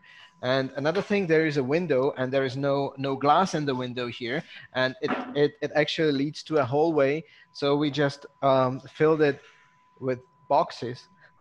I don't know if you can see that, but those are boxes with this LED strips. These are USB cables and project samples, power sources, and all sorts of gadgets that we are using for our project. They are there. Now I'm revealing all the secrets here. That's fantastic. Enough about that. Let's talk about you. Okay. So what have you been up to? Update me. Well, let me. Do you want me to show this? I got a little presentation I can. Go ahead. Sure. Do that. And I added some stuff I usually don't show at the end. So I'll brush through. I mean, a lot of this stuff is stuff you already know. So like, but here, can I share real quick? No, I need to allow that. Wait. Now you can. Now you can. Sorry, while you start, I need to open my window because I need to open my window. Yeah, I'm not in any rush. I need more coffee anyways.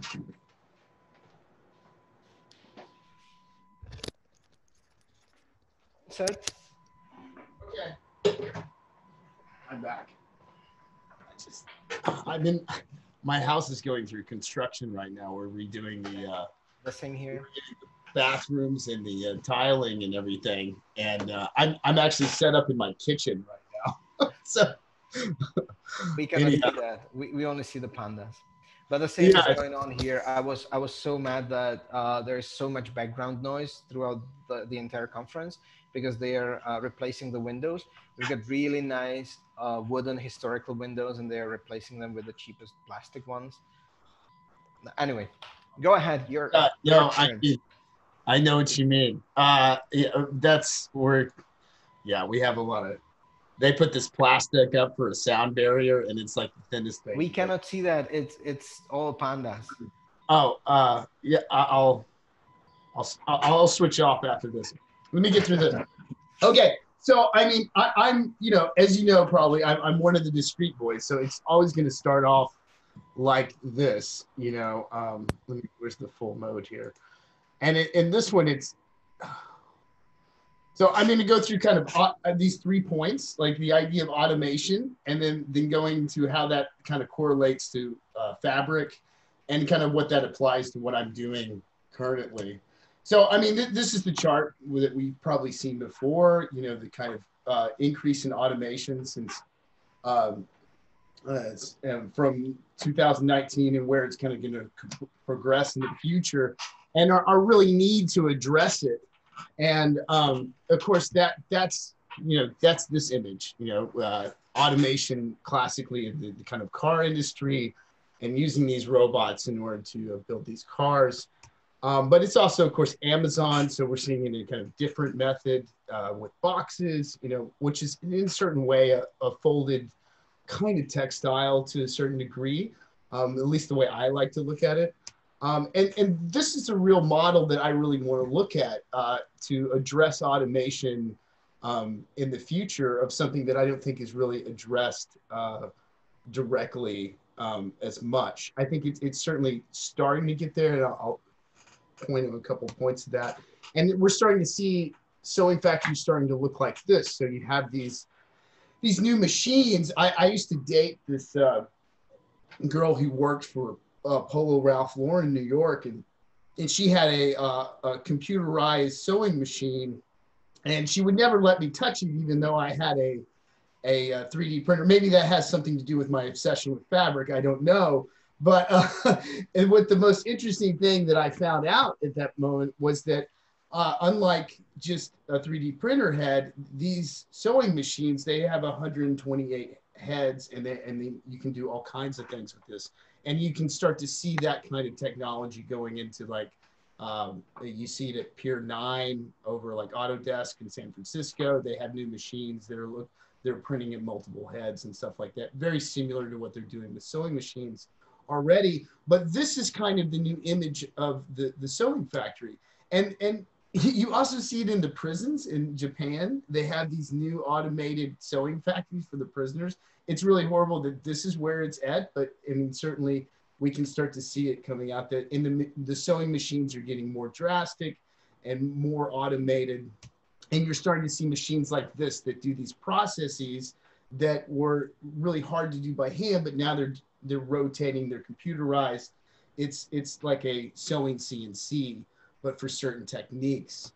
And I thought this was really funny because these kind of machines are made to make the PPE, but in a sense that they're robots too. You have these kind of systems that produce these things. I worked on several product development with patents and stuff, and working with like pharmaceutical machines, whole buildings that kind of produce an object, which is super interesting to me. And this is probably the most one of the more direct views of that. This is the SewDo. It's a kind of robot sewing rig that will automate the process of even handing the fabric to the sewing machine. It's kind of funny that this sewing machine is really just a brother sewing machine. It's not really like one of these high-tech ones, but I think this is possibilities of a kind of future of it. And certainly this is a sad story. I was just talking to someone about this the other day, the Electroloom, which I guess last year they kind of collapsed and they don't exist anymore. But they were producing these printed fabrics. Certainly this is getting out of the kind of sewing directly. This is because there's no stitches really here. It's printed all in once, but it's still fabric and it's still kind of in my purview. But this is the classic machine you see in these kind of automated sewing factories. These are made by, this one specifically is the heron-mazy. It's just like the Gerber's. Gerber's one of the most famous sewing CNCs. They make these big machines and they print out these whole bunch of panels at once. I mean, it really is the kind of streamlined process instead of just cutting those things by hand anymore. And then, the software does that too. It's very much like we pack laser cuts, but they have a pretty robust system for doing this. This is Lectra's cut fit nesting fabric application. And there's a whole bunch of these that pack things better than any of our Grasshopper scripts and stuff like that. I mean, and even more interesting, they have some of them that you can scan in like leathers and different, fake leather or what have you, in order to analyze the irregular shape and to pack in on these irregular shapes. So it's not just the kind of square units we use in laser cutting. You can actually optimize the best pieces. I mean, certainly they use this in the shoe companies and stuff like that. As a matter of fact, shoe software is a whole different thing. I can have a whole lecture on shoe software as well. And we're seeing that going into objects like, in the automotive, in the bottom right, you can see one of these optimized pieces of leather. On the bottom right, you see how they've kind of cut out the best pieces and where they kind of go, optimize that production for this kind of unit on the left, but I think this is very architecturally and more suited to me. And this also goes into aerospace. Gerber's applications and Optitex and Lectra basically have two fronts. It's the fashion industry and then aerospace, that's the two sides of it. And it's funny, I've even tried to talk to them into like, partnering with me or something on architecture stuff. And they just have too much business already. And they think I'm annoying. I'm going to keep trying though. I keep trying. But anyway, so that gets us to fabric. And so I've been working with fabric quite a long time. And this is really what I'm interested in. The idea that you can take one piece of material and fold it into something else. it's not just the sewing technique, it's the kind of folding into something else. And, you know, and the analogness of this is pretty interesting. It doesn't have to be computationalized. It can be something you can do by hand, but in its base essence, the folding in technique of it is like origami or something like that. And it has a very computational method, you know, just by, you know, cutting the sock, you know, sewing these kind of things together. I mean, these are course oriented for the times we're in right now. But yeah, anyhow, my real interest is in impregs. So not just in fabrics. So fabric materials that have a impregnated substructure that will do several things to it, like neoprenes, you know, have waterproofing. We have other ones that have catalysts in them that actually change the materiality of the fabric over time, and then and then turn it into something else. So you can inflate things and harden them and create these shapes. And I'm going to go over a couple of these, you know, and these come in a couple different things. Like the one on the left is a tow, which is kind of a nylon material that it's impregnated with resins, and then you see it in the fabric kind of oriented thing on the right. And these are the impregs. These are the two major ones I look at: impregnated carbon fiber with resins, and then concrete cloth on the right.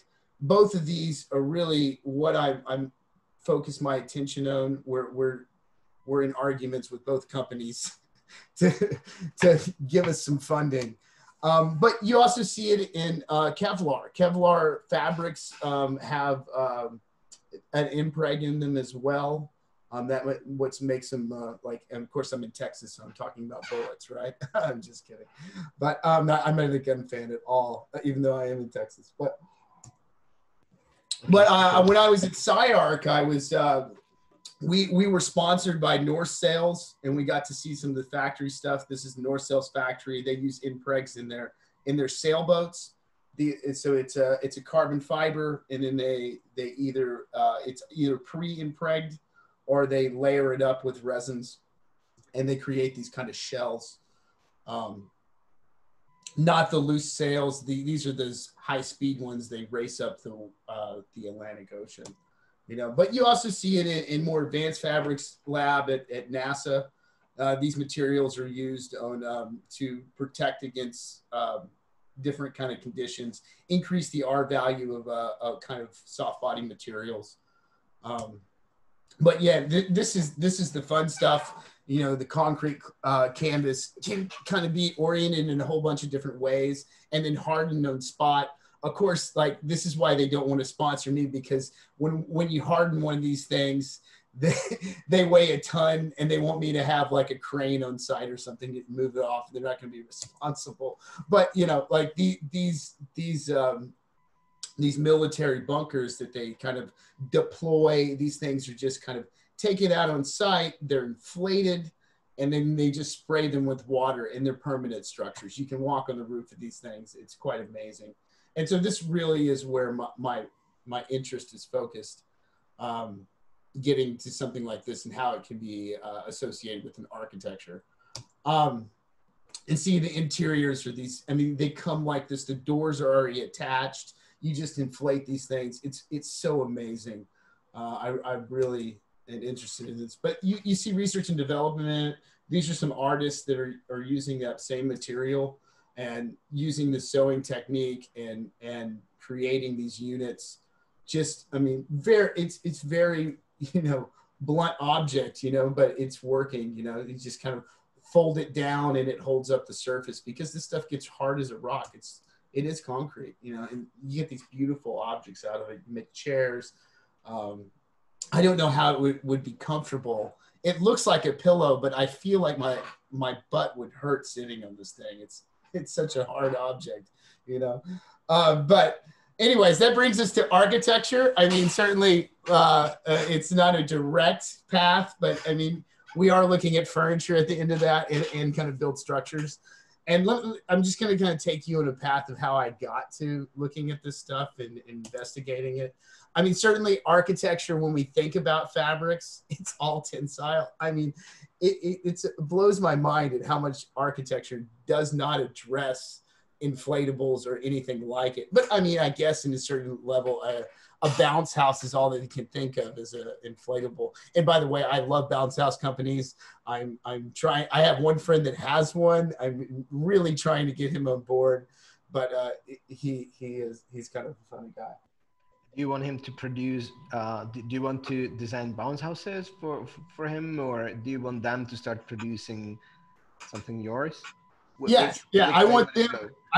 I want to use their shop to produce something for me. I'm not doing bounce houses. I thought so.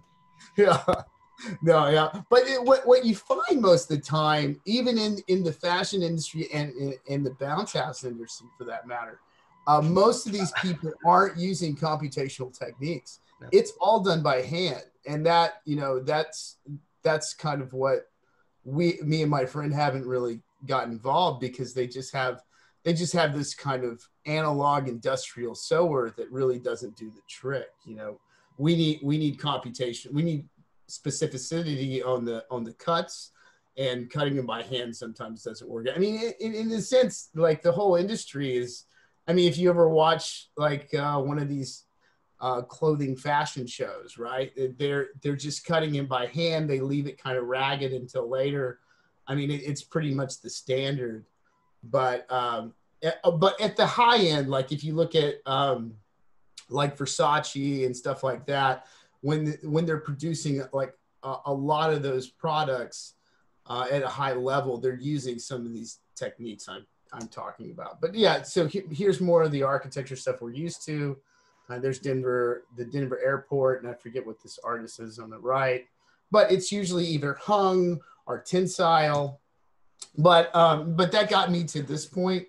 I had a studio with Nanako and Moto, and we were just having fun. Honestly, I was using memory foam, so we were kind of in the textile world, and she really wanted me to start to wrap things, and so I started wrapping things with these kind of skins, and that led to this building, which was basically this kind of wrapped piece. Then it was wrapped with the skin to make an enclosure. But one thing I started seeing is the object. It was subject, the wrap, the bag was subject to whatever was around. It wasn't independent of itself. And so that started to change a little bit. Like with this project, I started putting the bag on the kind of a equal level as all the other parts. And so like here, like basically the two bears, well, actually, so the bears and the bag were kind of equal. They did not, the bear wasn't pressuring the bag to do anything, and it was kind of independent of that interiority. Of course, that independence in metaspace started to form the floor plates, but it's still in some way was still subject to the interiority of everything. And that further moved on into some work I did at Tom Wiscombe's office. This is the ghost house. As you can see on the left, it's obvious that something's inside of it, and that object inside still dominated its ability to be independent on its own.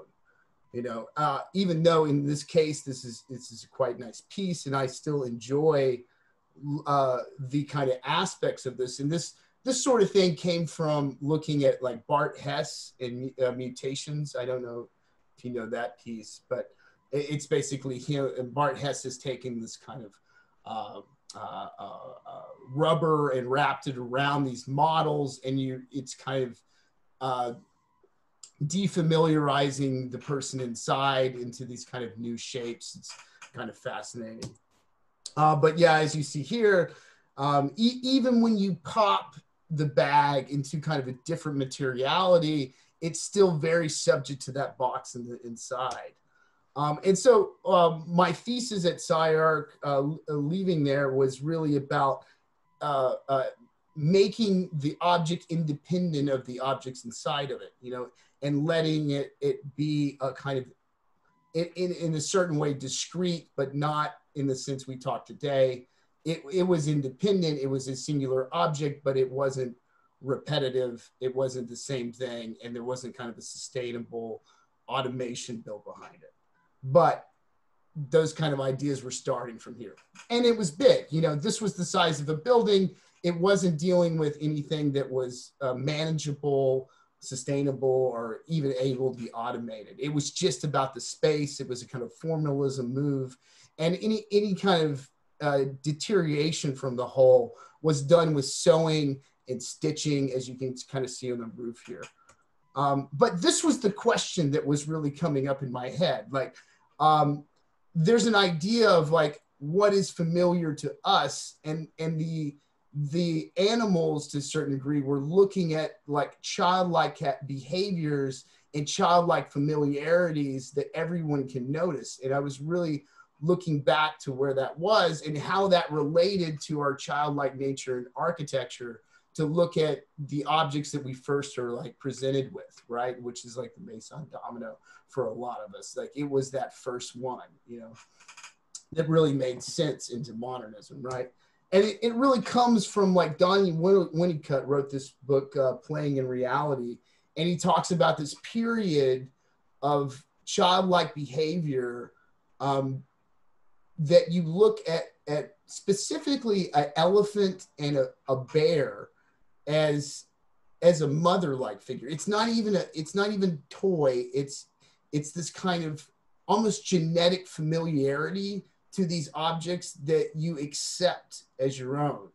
And it by the time you're like 3 months old, it's already gone. But it's this little tiny period in the beginning. And I have no idea why, say like a Canadian child or American or even a South American child would look at an elephant and understand it as a mother, because where did they see an elephant? Or like, where did their family members see it? I don't know. It's a weird thing to think about, but I also relate it. There's a whole conversation about early Indo-European and Asian cultures, and how you look at the language of what mother and dad is, and it's very similar across the board. Like, and so these words are something that's like in the base familiarity as us as humans. And I argue that that same thing is in object recognition. I think that's something there. And the Uncanny Valley certainly is kind of a backing of that. You know, when we see a robot that is too human, it does look like a corpse. And so we kind of back away. And that's that sensibility also can be looked at this uptick of human likeness, and where a stuffed animal has a familiarity that we accept to a certain level. It's kind of a strange thing. But of course you have these I'm gonna mispronounce that, Baraku puppets, which are these like very strange. I mean, you're over in Bratislava. I mean, the Czech puppetry stuff is not very far away from you. So, I mean, some of that stuff can get very strange as well. There is puppetry over here as well. Yeah.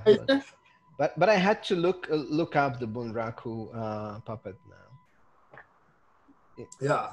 It's really interesting. I'm a big fan of, I'm going to mispronounce his name, Jans van Meer, or how do I say it? Yeah, he, and also Brothers Quay, they both come from the area you're in. And then there's another current lady. She did a movie called Blood and Strings. I'm big. I love that kind of work. Anyways, but off subject. But yeah, and so that comes to like that same readings started getting me to investigate other people talking about that stuff, and certainly Mike Kelly was one of those. His work, especially with this piece, which was first displayed in Cologne, it's called The Constellations. And it's got another name too, a longer name, I forget. But it was really the idea of taking these units and these soft body familiars, and really when you populate them so much, they become this kind of whole, and the whole kind of defamiliarizes the single unit. But yet when you get close, there's a familiarity of that one, you know, and so there's that childlike behavior at the brick, and then there's something else happening at the whole. And so that's kind of the interest I was looking at. It's kind of how do we get that same sensibility in architecture? And I saw this piece by Tristan Lowe on the right, and I thought it was, I had a long conversation with him, and how the association of Moby Dick to this kind of large unit was really the kind of familiarity of Western culture that he was kind of hitting on, and the softness and the ability for that thing to occupy an architectural space and actually be something that presses against the human, it presses against the person viewing it. So I think this is not the best one. There's some other ones where the space that he's put the whale in is so small that you have to kind of, you really are fighting with it to get around the space. It's quite amazing. And so I associate that to the panda piece I was doing at the time, and how the panda piece really wanted to perform in the degree that the whale was. And I had done a couple pieces that were still in the scale. Certainly the one behind me was still in a slightly smaller scale than the thesis project, but starting to move away from the idea of the large pieces. And so that brought me directly to architecture, and I always have to do this because my friends do it. So like Greg Lynn is the continuous surface, and we've been pushing against this in the discrete quite heavily. Jill's always makes this argument that the discrete needs to be straightened, and it becomes these sticks that are they're discrete that make up that thing, and this is in essence more computational because of how it's a repeated unit, almost like bits and bytes.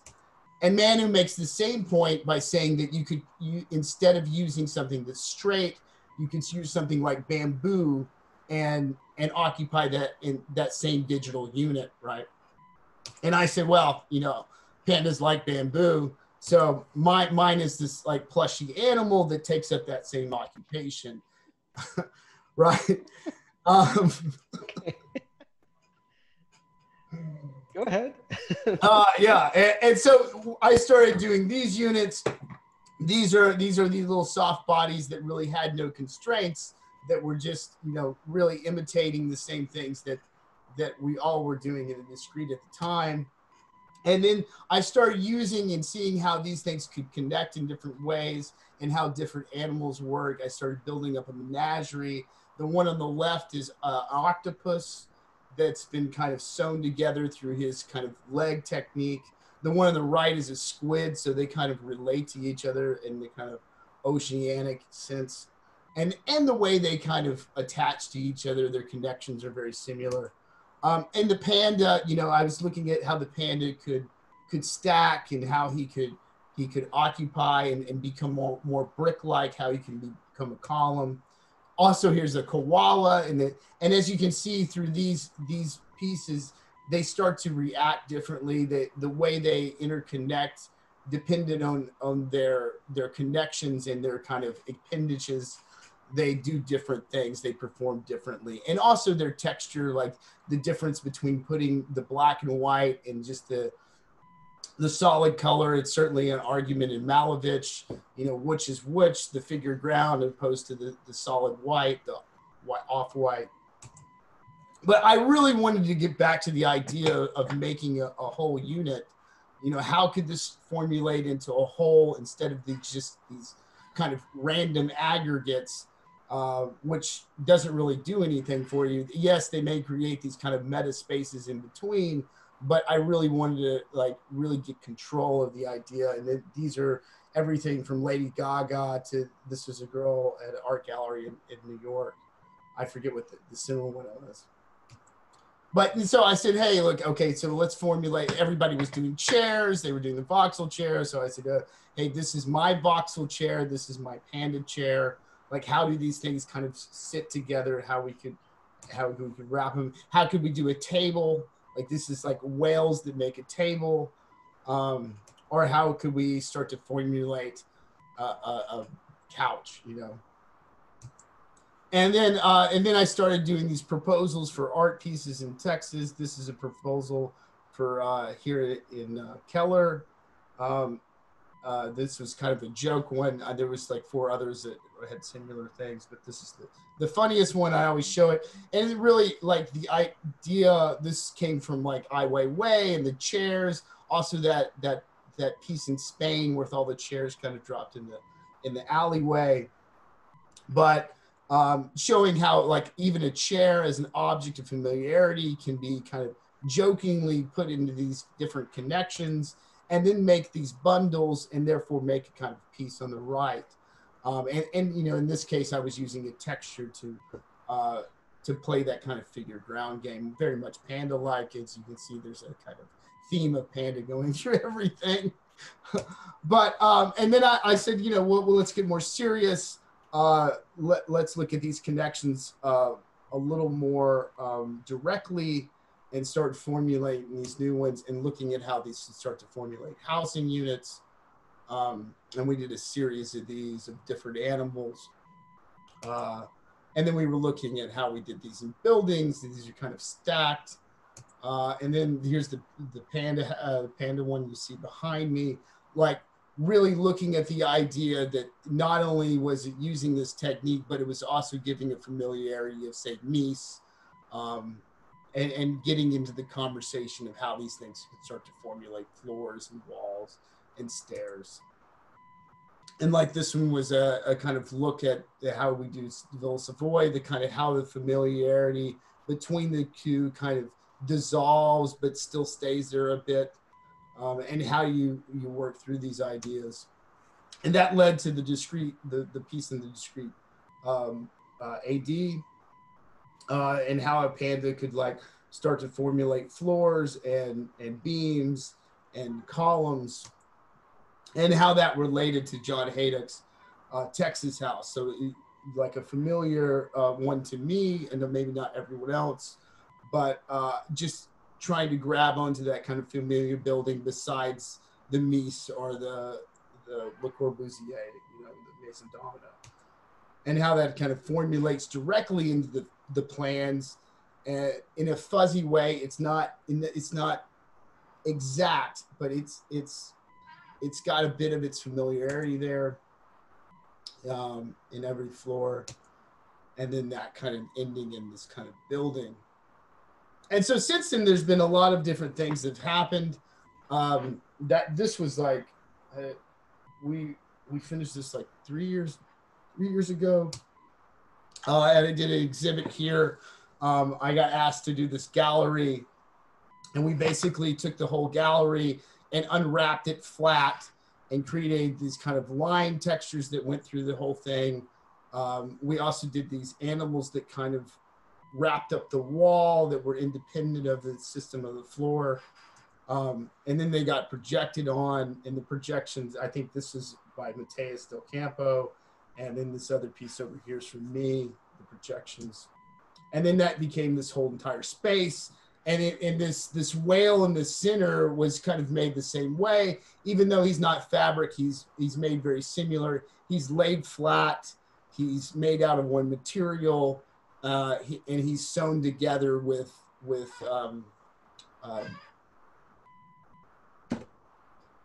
zip ties. Excuse me, my brain, it's early. And then that's kind of progressed into a couple other exhibits. We did we did a discrete familiars exhibit here with not just me, but also a couple of other guys with Jills and Manu, and you see the whale, he started traveling a little bit. Molly did this column right here, and my friend Ben Warwash did these brick palm trees. Oh, oops, that's the wrong way.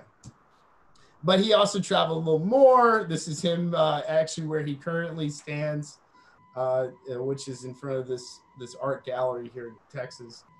And then more recently, we did a workshop in Graz where we were really trying to formulate how we started making these. and stacking these things. And so this is one of the students. She did these wasps, and also looking at other types of animals, ones that we weren't really looking at before, and really looking at really primitives to start to organize the space. Same here. This guy, he was doing a cat and nine, or what is it, fox of six tails or something, a fox of nine tails, something like that. It was cool. He wanted to do it, so this one had six. We said nine was going to be just too much, but it came out beautifully. I mean, so these are some of his billion shots, but then they actually made these things. So they made these little parts. There's about 20 of these, and they're building some wooden structures that these things are going to kind of occupy. And here's kind of the stack of those things. Yeah. And so that's where I am today. You know, that's the journey. All right. That's the answer to what have you been up to. I want to say that you're clearly well anchored in the architectural discourse, in the references, and the knowledge education. And then obviously at a certain point you just went rogue and completely crazy, and and here you are, pandas and whales and squids. I'm going to let's switch to a conversation now. Yeah. I'm going to ask you two crucial questions. One is that what do you think is the main thing about the computational design? Why do you think that is it any different from any other approach? And if it is, why did you actually go to this direction? That's a very interesting question. I mean, certainly there's a past that's taken me there. I was in computation before architecture, in product development. But that's not it. I think computation is something that rationalizes itself to the real world, and certainly math, just like math is in the real world, and its use to create things creates an ease that sometimes isn't available with the tools that are given us. I mean, certainly there's something nostalgic about, you know, cutting something by hand, but precision is certainly needed. And in order to get there, when you start to use precision, it enables you to create more. And then certainly that's what computation gives me. If I can be highly precise to produce something, for instance, I do jewelry design as well. And in order to produce like a mold, it is certainly much easier for me to create my bevels and stuff like that with a computer and then print a lost wax mold than it is to try to formulate that stuff by beating metal. It's precision, it's speed. And then, I mean, once you get those down and you have stuff like the discrete, like with the idea, really what discrete for me shows is that at a purely a formal statement, it creates more variation, and you're able to look at more variation quicker than if you sat here and did this by hand. And in certain levels, it's almost impossible to do some of these things by hand, despite all my old mentors telling me that they could carve anything out of hand by hand. I've seen them try; they can't do it. So, I don't. Did that answer your question? Sure. I would like to open this discussion. We also have some participants of this debate. So if there's anything you would like to add or ask, think about it now, and then I will ask you again. And my final official question is, what's next? And you can see this question in different perspectives. You can talk about stuff that is next for you, stuff that you expect to be next for everybody, and stuff that you wish that was next. What's next? What's next? I mean, certainly this work has a progression that hasn't been realized yet. And there's some work I haven't shown with it specifically. With the concrete cloth and stuff, there's some column work we've been working on, which, you know, will eventually get done. It's a slow process of working with new materials and the discovery of what we can do with those new materials. And that work's continuing to progress. And I have other hats. You know, I've worked in the film industry and certainly been involved in narrative most of my whole life. I mean, I was 12 years with a firm that our focus was on existentialism and narrative, coming from the Hayduckian worlds and stuff like that. And I'm still trying to formulate how I bring that stuff back into my work. I mean, it's where I come from. I was originally in philosophy and literature before architecture, and I'd like to bring that back into the work. I just don't want it to muddy the work. Someone was just telling me like why I don't show that stuff. I mean, I showed it to you when I was in Bratislava a little bit, but I've been kind of walking away from it, and because I don't really know how to link it. Like for instance, I wrote 2 papers last year, one for the Discrete, and then another one for Fresh Meats Journal.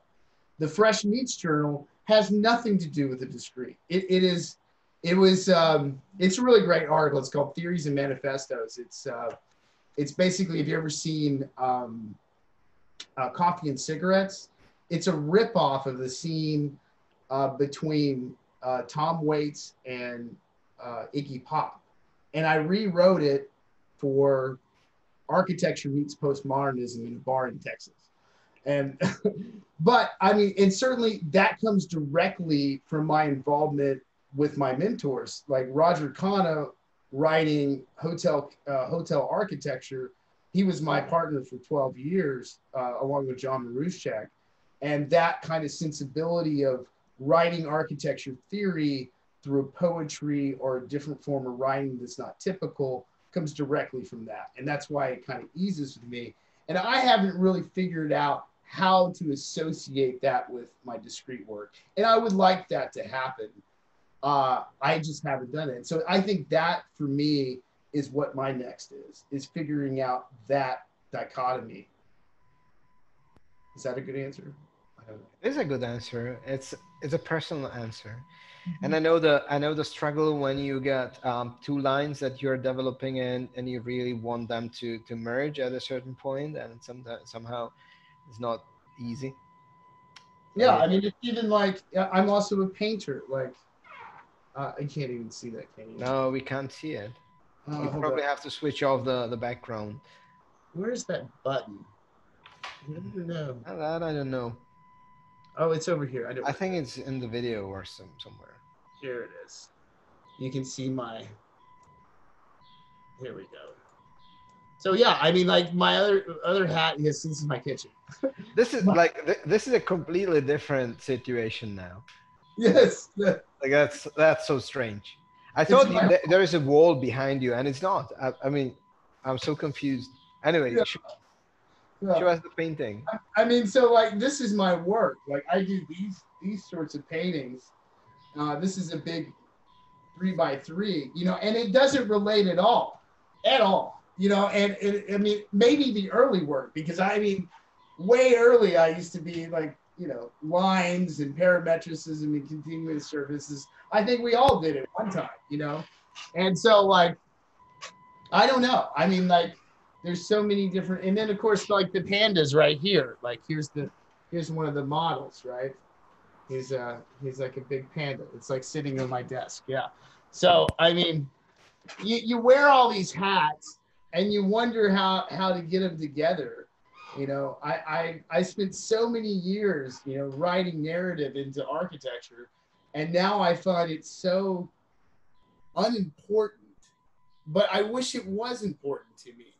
I guess the only thing I could hold is these little like kind of narrative. It's like the familiar is a kind of narrative to me. It's banal, and that's what I like about it, that it gets a narrative that I don't have to tell to somebody, because I find telling a narrative at all just is like if I said to you, hey, Alice in Wonderland, all you're going to be doing is looking for Alice in Wonderland, and it ruins the painting, you know? And so like if I tell you Untitled number 3, I'm not trying to control you at all. You're making your own decisions.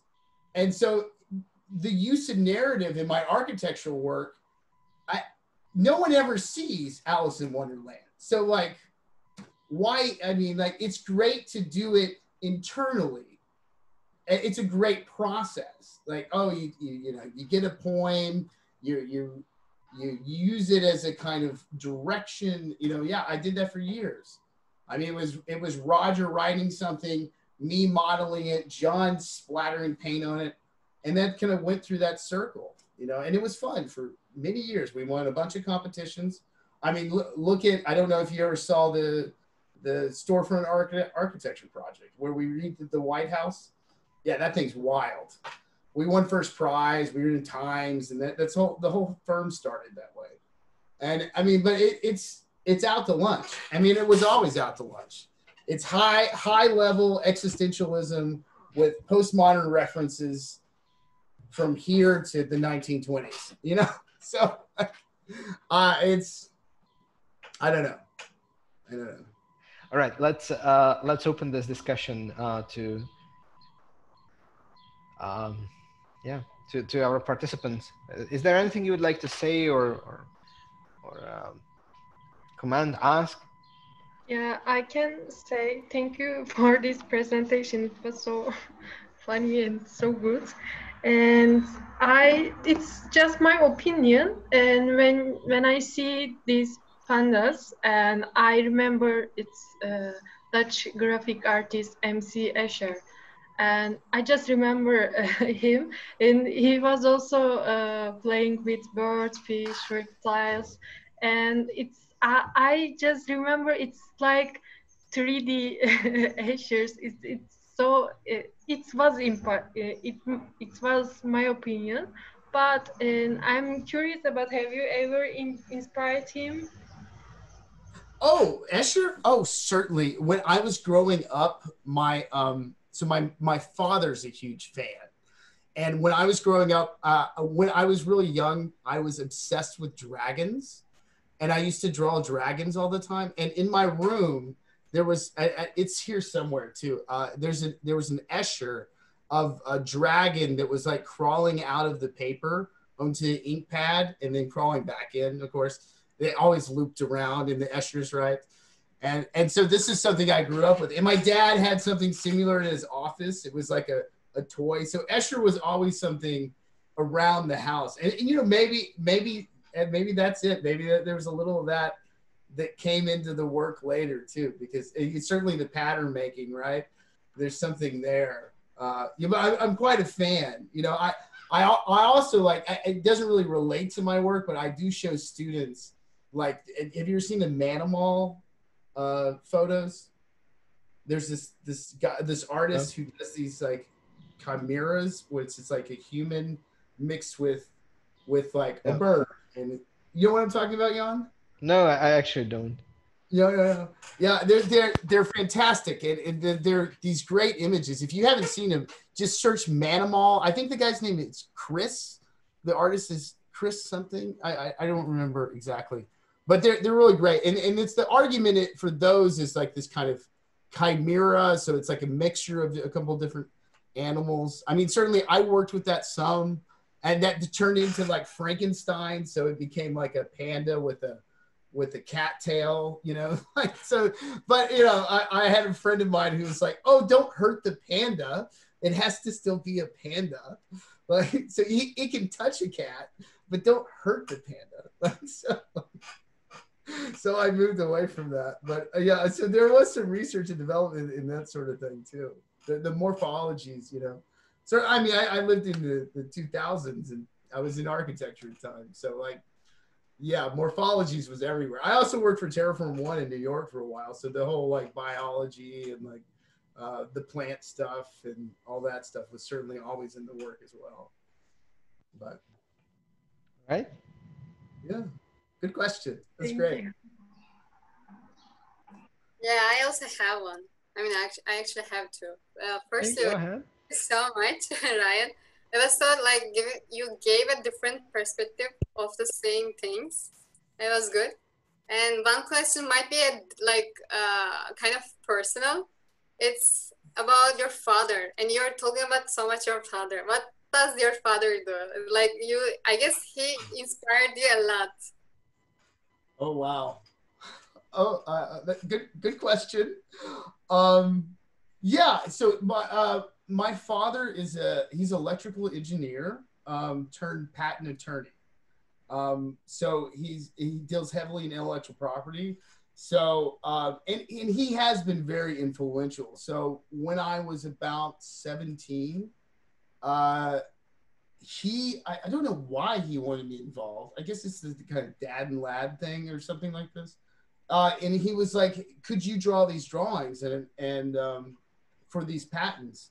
And I learned AutoCAD very quickly. And back then it was the old blue screen with the white square. And so, yeah, I mean, it was horrible. And by the time I was 5, I had a computer, and I had an Atari 800 when I was 5, and my dad could program, and I was learning programming and on BBSs by the time I was like 10 or 11. And so that was always kind of something that pushed me through the kind of progression into eventually AutoCAD. And so, and then a year later, I got a copy of AutoCAD, and I started actually using the current one.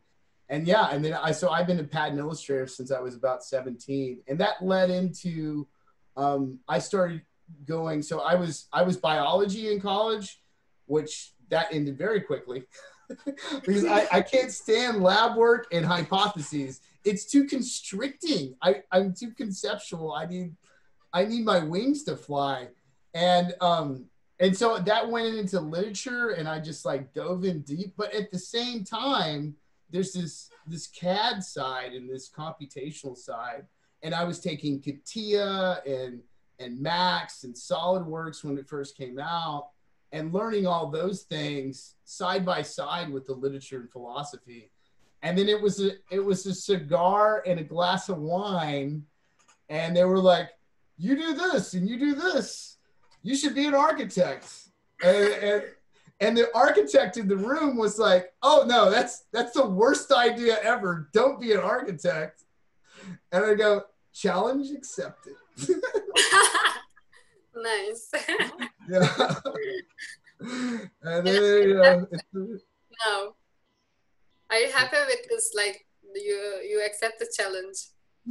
Yeah. What was your question then? And my next question about, do you think is your style is a kind of rejection of conventional architecture? Do you think that in this way?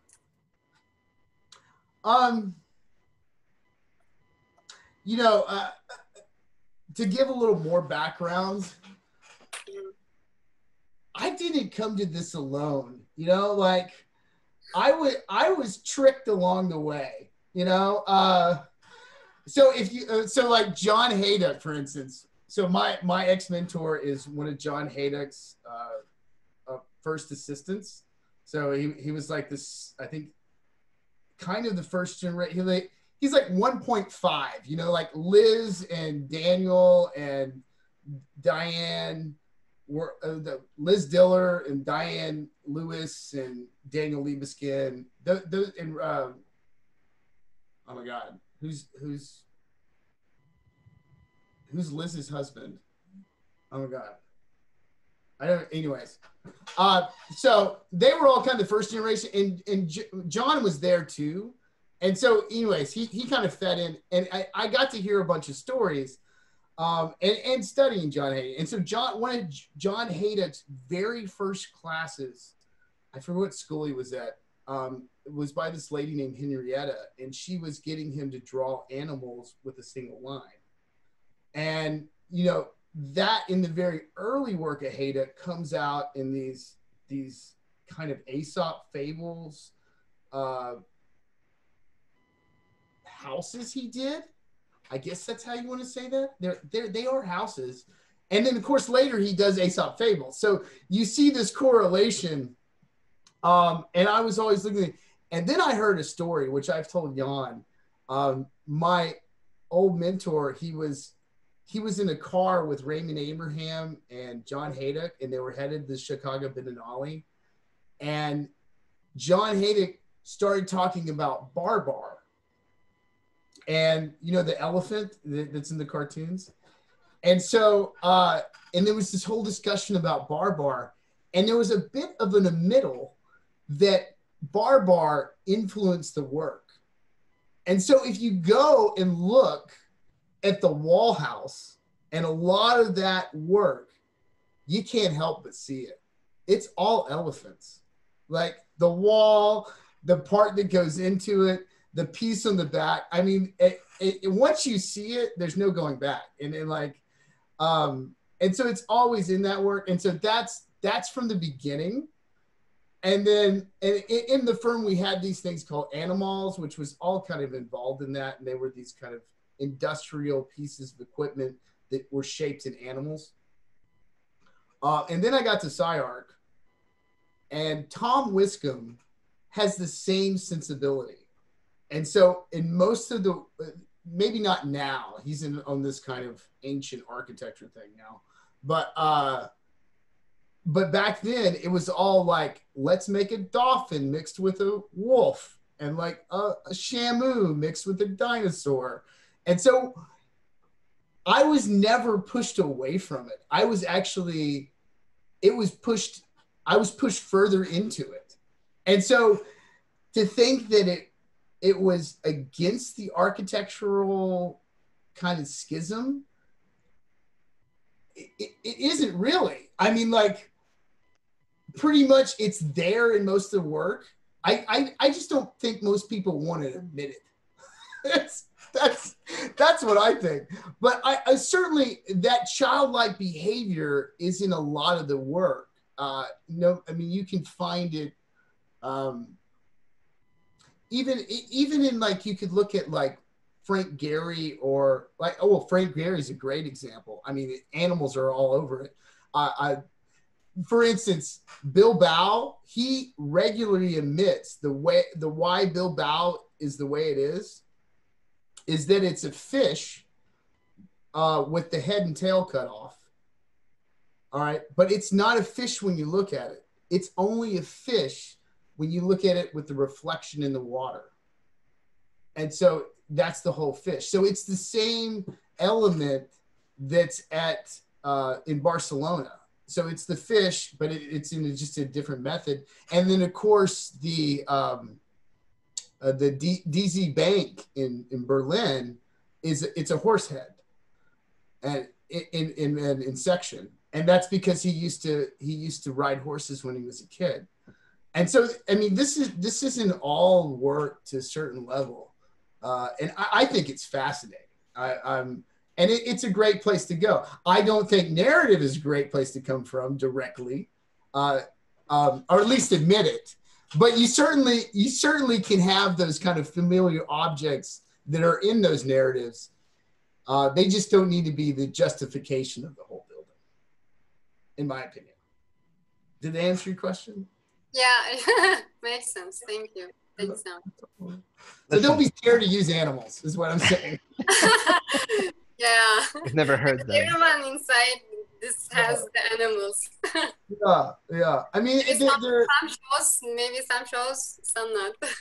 Yeah, I mean, it's true. I mean, and you can't help look at other stuff that's in the same light. I mean, there's something beautiful about a box, and there's something beautiful about Panda. And a panda. Yeah, there's just, both. They're both beautiful. You know, I've actually stuffed a panda in a box. That's really beautiful. You know, but that's the voxel logic, right? You stuff it in a box. Yeah. Shall we leave with this notion of panda being stuffed in a box? Sure. Ryan, thank you very much for doing this. Let's find another good excuse to call each other. It would be a pleasure. Yes, it would. Thank you mainly for doing this, because that was a sacrifice, because you had to get up very early. But then, on the other hand, you've got a very long day ahead. So, yeah, there's always a plus side.